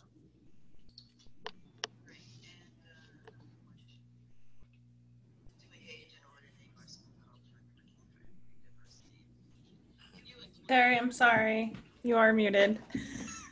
Talking away here to myself. Okay. Okay, so number 1, 2, 3, 4, the 4th district goal. Dr. Cascone, you provided for the board's information in our packet. It's called REAP, Racial Equity Analysis Protocol. There was some really good stuff in there. Definitely. And I wish that perhaps we could share some of that with the public moving forward. And I also just want to remind everyone that when we engaged in the town hall with Dr. David Jones, we said, hold us accountable. And I think we're really holding ourselves accountable. We have covered a lot of territory in a short amount of time. So I would like to commend my fellow board members. It is the week of respect, so I respectfully pat ourselves on the back, and Dr. Cascone and his leadership. I think we've done a phenomenal job, as I said, in a very short amount of time in moving forward with equity, diversity, and access. So that's my comment on the district goals. All right. Anything else? Seeing none. Mr. Calavano. Mrs. Merklinger, Yes.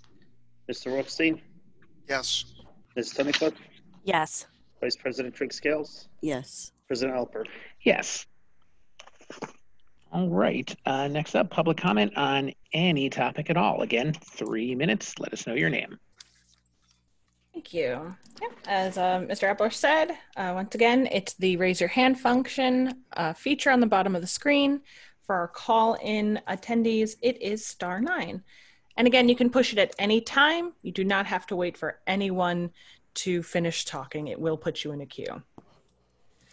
And Melinda, if you can follow the prompt again for me. Hello. Hi. Hello, Melinda Huerta, 17 Park Drive South, West Orange. I thought we were done. I started eating dinner and everything, but I did forget to thank the board and Dr. Cascone.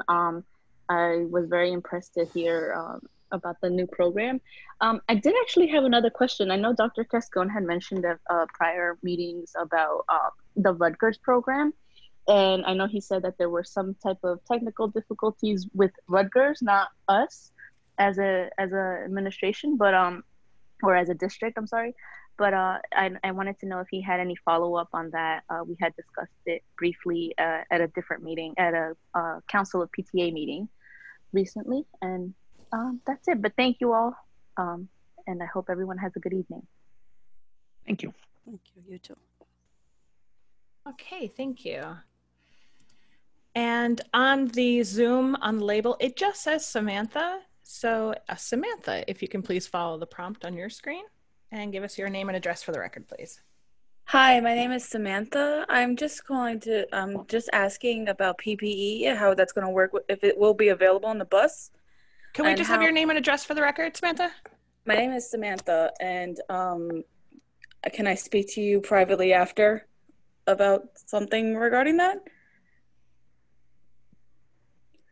Speak to who?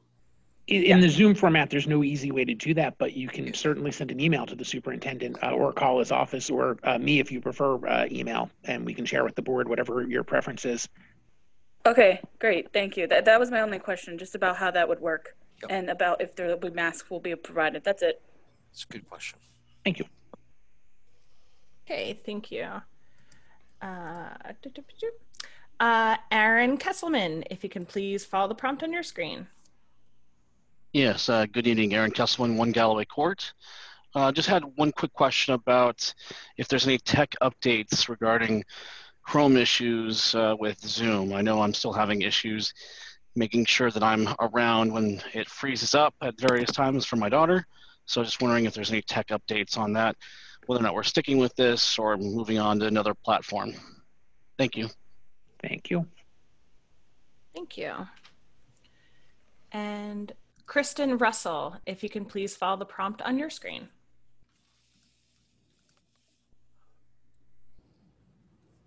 Hello. Hi. Hi. Kristen Russell, 53 Lawrence Avenue.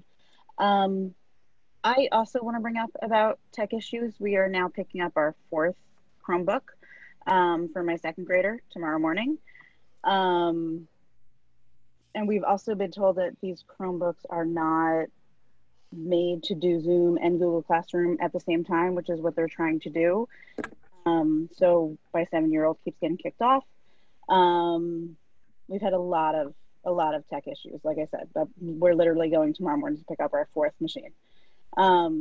So wondering if there is any update with that. What can we do about that? In the same vein, we have a kindergartner with the newer Chromebook, not a single issue. So I do think it's those Chromebooks that are older, that are for like the 1st to 5th grade or whatever it is. Same house, same internet, no issues. My other question was about any in-person meetings, like meet and greets with the teacher. I know that was something that had come up earlier, that for elementary school they were going to do, but we've heard none of that, at least for our elementary school. Wondering if that will be happening, and if so, when. Thank you. Thank you. Yeah. Amanda Olvera, if you can please follow the prompt on your screen.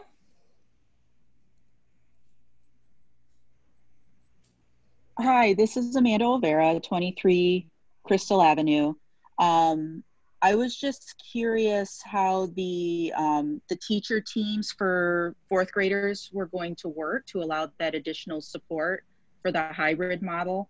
Only because the way that I see it working right now is one teacher is responsible for language arts and social studies while the other is responsible for math and science. So one is teaching their subject while the other is teaching their subject.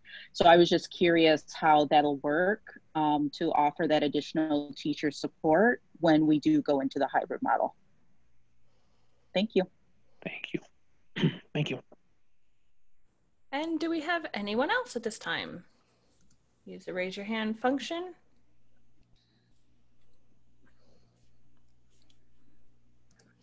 That seems to be it. All righty, Dr. Cascone. Thank you, Mr. Alper. Just a few things with regard to Mrs. Huerta's question. Interestingly, after your question at the last board meeting, I did follow up with Mr. Plata to inquire as to the status of that, and was glad to hear that in fact it is moving forward. They held their first organizational meeting between Rutgers and our internal folks on October 1st, and laid out an agenda and kind of a plan. I literally just got the email tonight from Mr. Plata a little this afternoon, and I have not had a chance to review it, but that is moving forward. And one thing that Mr. Plata did indicate to me in his email, which I'm just reviewing now, was that they have an event planned for Saturday, October 24th at Washington School at 1 p.m., though they're still working out the details of the event. So, but we do have our liaison on board now, and they are moving forward with the planning. So I was not at that first meeting, not exactly sure why, but Mr. Plata has assured me that I will be invited to the successive meetings. And this is an initiative that I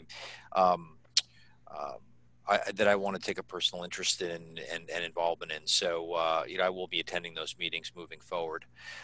So yes, Ms. Huerta, we are pleased to advise that we are moving forward with that. As far as masks go, I think it's a good question, right? Which is in advance of that date, how can parents who need them get them? And I do think the answer to that is through the building principal and on the building level. We do have meetings tomorrow with elementary principals and secondary principals, and so we'll add that as an agenda item to just discuss through what's the best way to do that and ensure that we that we're getting them to parents and children who need them. But if Shannon, if you wanted to, it was Shannon, right? Was the Samantha, I'm sorry. Samantha, certainly if you want to reach out to me privately by email, I'm happy to chat with you. If you had more specific questions beyond what I just said, I'm happy to do that. As far as the meet and greets, I mean, I think our energies are squarely focused now on really preparing to bring our cohorts of students in, and November 9th is coming quickly, just as October has come quickly. So I think before we know it, students will be back and be in. That being said, I would say that our buildings are open, many of our teachers are in, and so I think as parents, if you were interested in having a parent-teacher conference, we have spaces outside. If you felt like you wanted to have that individual contact with the teacher, that can certainly be arranged. But right now our energies are very squarely focused on getting our cohorts of students in. That was kind of the charge that we heard from our community. It was the charge that came from the governor, and that is really what we're working squarely on at this moment. As far as Zoom goes, I know that the technology department is continuing to look at some workarounds to understand why that's happening. I think that they are slowly coming to the conclusion as they rule out other factors that it is the Chromebooks themselves. I have spoken to Mr. Santiago and have asked him to put in a purchase order and to get some additional units, which he has done. In the interim, and we know it's an inconvenience, but we'll continue to swap out and replace machines with newer units if we need to do that and work with you on that. I think, while the The ask was initially that you use a school district device, and still that's obviously the ideal. But in the interim, if you're able to utilize a personal device at home, you can do that. I should note that when you do that, and it's really for privacy issues, because when your child is operating within the Google environment on a personal computer, it's important that that you log out of that account prior to using the computer for personal business, because if you're searching and logged in under your child's Google account, then we have access to that. Not that we're looking at it, nor do we want to look at it, but technically we can see that, and it's in our archives and our cookies and things of that nature. As far as the fourth grade support teacher, my understanding is that right now is that the second teacher will only be offered in grades pre-K through 3. And the reasoning behind that is as students rise up into 4th and 5th grade, their ability to their self-agency and their ability to remain engaged with simply the one teacher is greater. And the further we move down, really the more a second teacher is necessitated in the room to facilitate the online platform, while the other teacher is teaching. But as they move up in grades, the understanding and the expectation is that they have the self-agency and the responsibility to do that. So I do not believe, and Mrs. Demendez, correct me if I'm wrong, that there will be a co-teacher, if you will, in 4th and 5th grade. Mrs. Demendez? Oh, okay, no worries. No, she's do you want me to bring her back as a participant? She's in the attendee pool. Yeah, just to confirm whether what I said is accurate. Okay, she's coming on over now.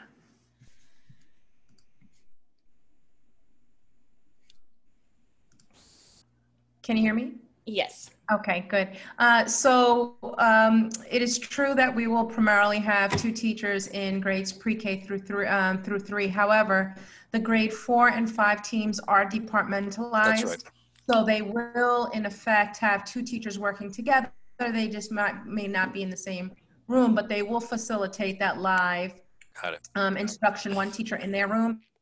And that second teacher would be facilitating the support from their room. So it's like a 3-teacher model. It's a little different, but there should be, in effect, a 2-teacher support system for grades 4, 5.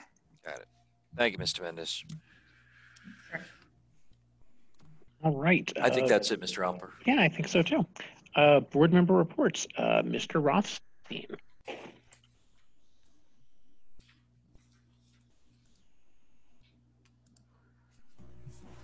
All right, very brief tonight. Just wanted to offer up thanks for the back to school night this previous week, which was really terrific. We really enjoyed it. So in my case, I've got a child at Roosevelt Middle School. Thank you to Mr. Hush and the faculty there. It was really well organized and easy to move around and well thought out and very informative, and we really enjoyed the whole thing. So I hope that all of the other parents in the district will have equally good experiences that we had with ours. And the only other thing that I wanted to mention, since Dr. Cascone opened up the whole dress code debate, is that I will be reintroducing my plan of formal wear for all students. So, but we can bring that up next week. And that's it. Ms. Trigg-Scales.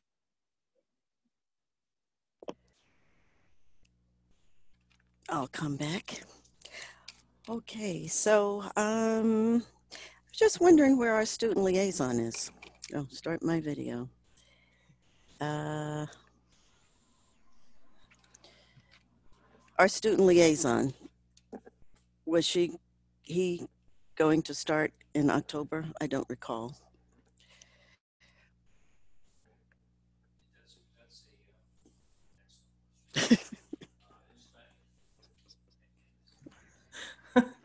Sorry. Now, I don't want you telling me twice. I said I like to. That's what I'm waiting. I like it once. That's why. I coincidentally at my equity council today with students, actually a couple of the students inquired with me because they had expressed an interest in it. So how about this? I vow to have our student liaisons present for the October 26th board meeting. Great. Wonderful. Okay, thank you. Uh, um, let's see, what didn't I talk about? Okay, I noticed that in our assessment calendar that we're going to jump right in as soon as students get back. Can we kind of ease into that since they haven't been in school in a while, that we do some SEL stuff and assess where they are before we start assessing them academically? I just feel like we need to do that to kind of ease back into that it's not assessing as soon as they arrive. And I'm sure that's not what we had in mind, but the calendar looks like that's going to start relatively soon. So that's just a comment. I was wondering, the PD for grades 6 through 12, I noticed we had information for K through 5 or pre-K through 5, but I couldn't see what we were doing 6 through 12. And this is something that I had talked to Dr. Cascone about, but I just wanted to mention it for the benefit of my fellow board members. Attorney fees. Being members of New Jersey School Boards Association, we have access to legal. And so I hope that we can take advantage of that more than we have in the past. That we, if it's something that we can go through New Jersey School Boards, we do that rather than going through our attorney, which can be an efficiency for us if we're not using the attorney for things that we don't absolutely have to. I know it would take more time to go through school boards, but if it's something that we can wait on for a while, I would like to recommend that we do that. And let's see, I see we're going to Gaggle, which I think is a wonderful thing for our students, especially during these times when folks are very fragile. It gives us a heads up for students who are reaching out for help, but it also gives us a heads up for students who are being inappropriate. So I think that's a good safeguard for our students and our families so that our counselors as well as our administrators can be on top of it. I think that's it. Yes, I think that's my list. I'm sure when I'm done, I'll go back and find some other things. Oh, the Ed Camp. You said, Dr. Cascone, there weren't a lot of participants. Do you know how many we had? Probably about 25 people there. No, that's a good start. Yeah. That's a good start. Great. Okay, I think that's it. Thank you. And kudos to everyone who presented tonight. Very, very informative presentations. And thank you to the public who showed up. All right, Ms. Merklinger. So I'll keep it short tonight. I just want to recognize Samantha Galantini was named Junior Player of the Year by the NJPGA Junior Tour in the 11 to 15-year-old category. So congratulations to Samantha. I just want to echo Dr. Cascone had started off in his earlier board report about the football game, and we were able to honor Coach Sariano. So I just want to, again, express our condolences and our respect for the Sariano family. He was truly a great coach. He coached not only myself, but also my mom. So he holds a special place in our family's heart. I just want to congratulate all of our soccer teams. The boys and girls started off last week and this week.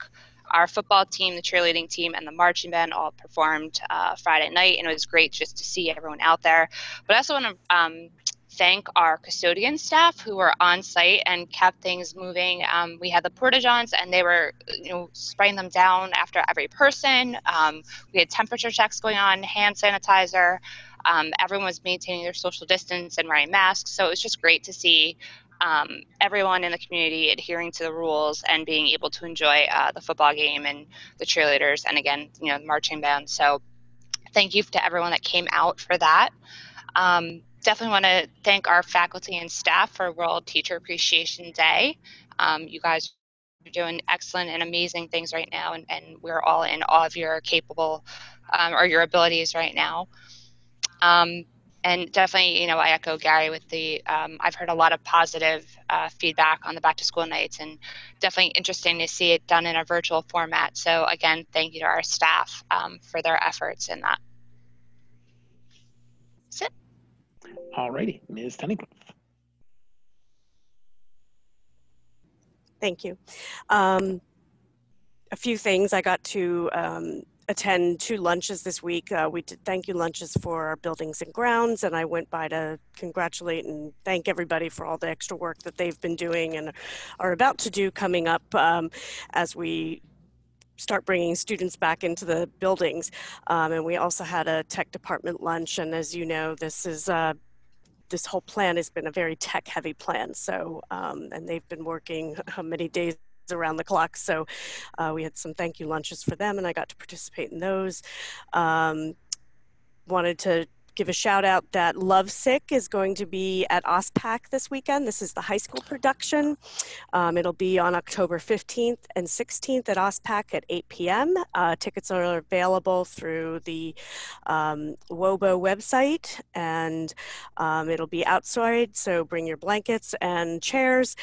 Hope to see some of you there. Also, coming up next week is the Colin Morgan Foundation golf outing and brunch. While the golf outing is sold out, I believe the brunch still has tickets available. That'll be Monday, October 12th. So I believe that's also on the website to get tickets at. Last week, I also had an opportunity to take part in a CPAC meeting that they were holding. That was kind of just listening to concerns and to check in with our families of our special needs students to see how they were doing. And I think one of the concerns that came up was also around Zoom and having students being able to still go outside of Zoom. And I know we talked about that at another meeting, and I was wondering if there had been a decision made on whether we were going to purchase that software that the teachers could put the link to Zoom into the software so the student couldn't go out and start roaming around in Zoom. So if I could get some input on that.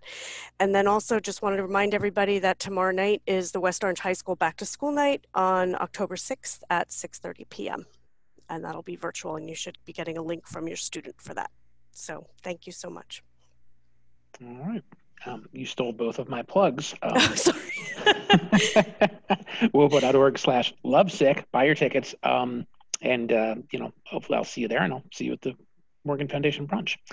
I think that is all. Our next meeting will be right here on the internet at 7:30 p.m. on October 26th. Have a good night. We're adjourned. Thank you. Just to inform everyone that when I end the meeting, it will end for those on screen and off screen, and no other business will be conducted. Have a great night, everybody.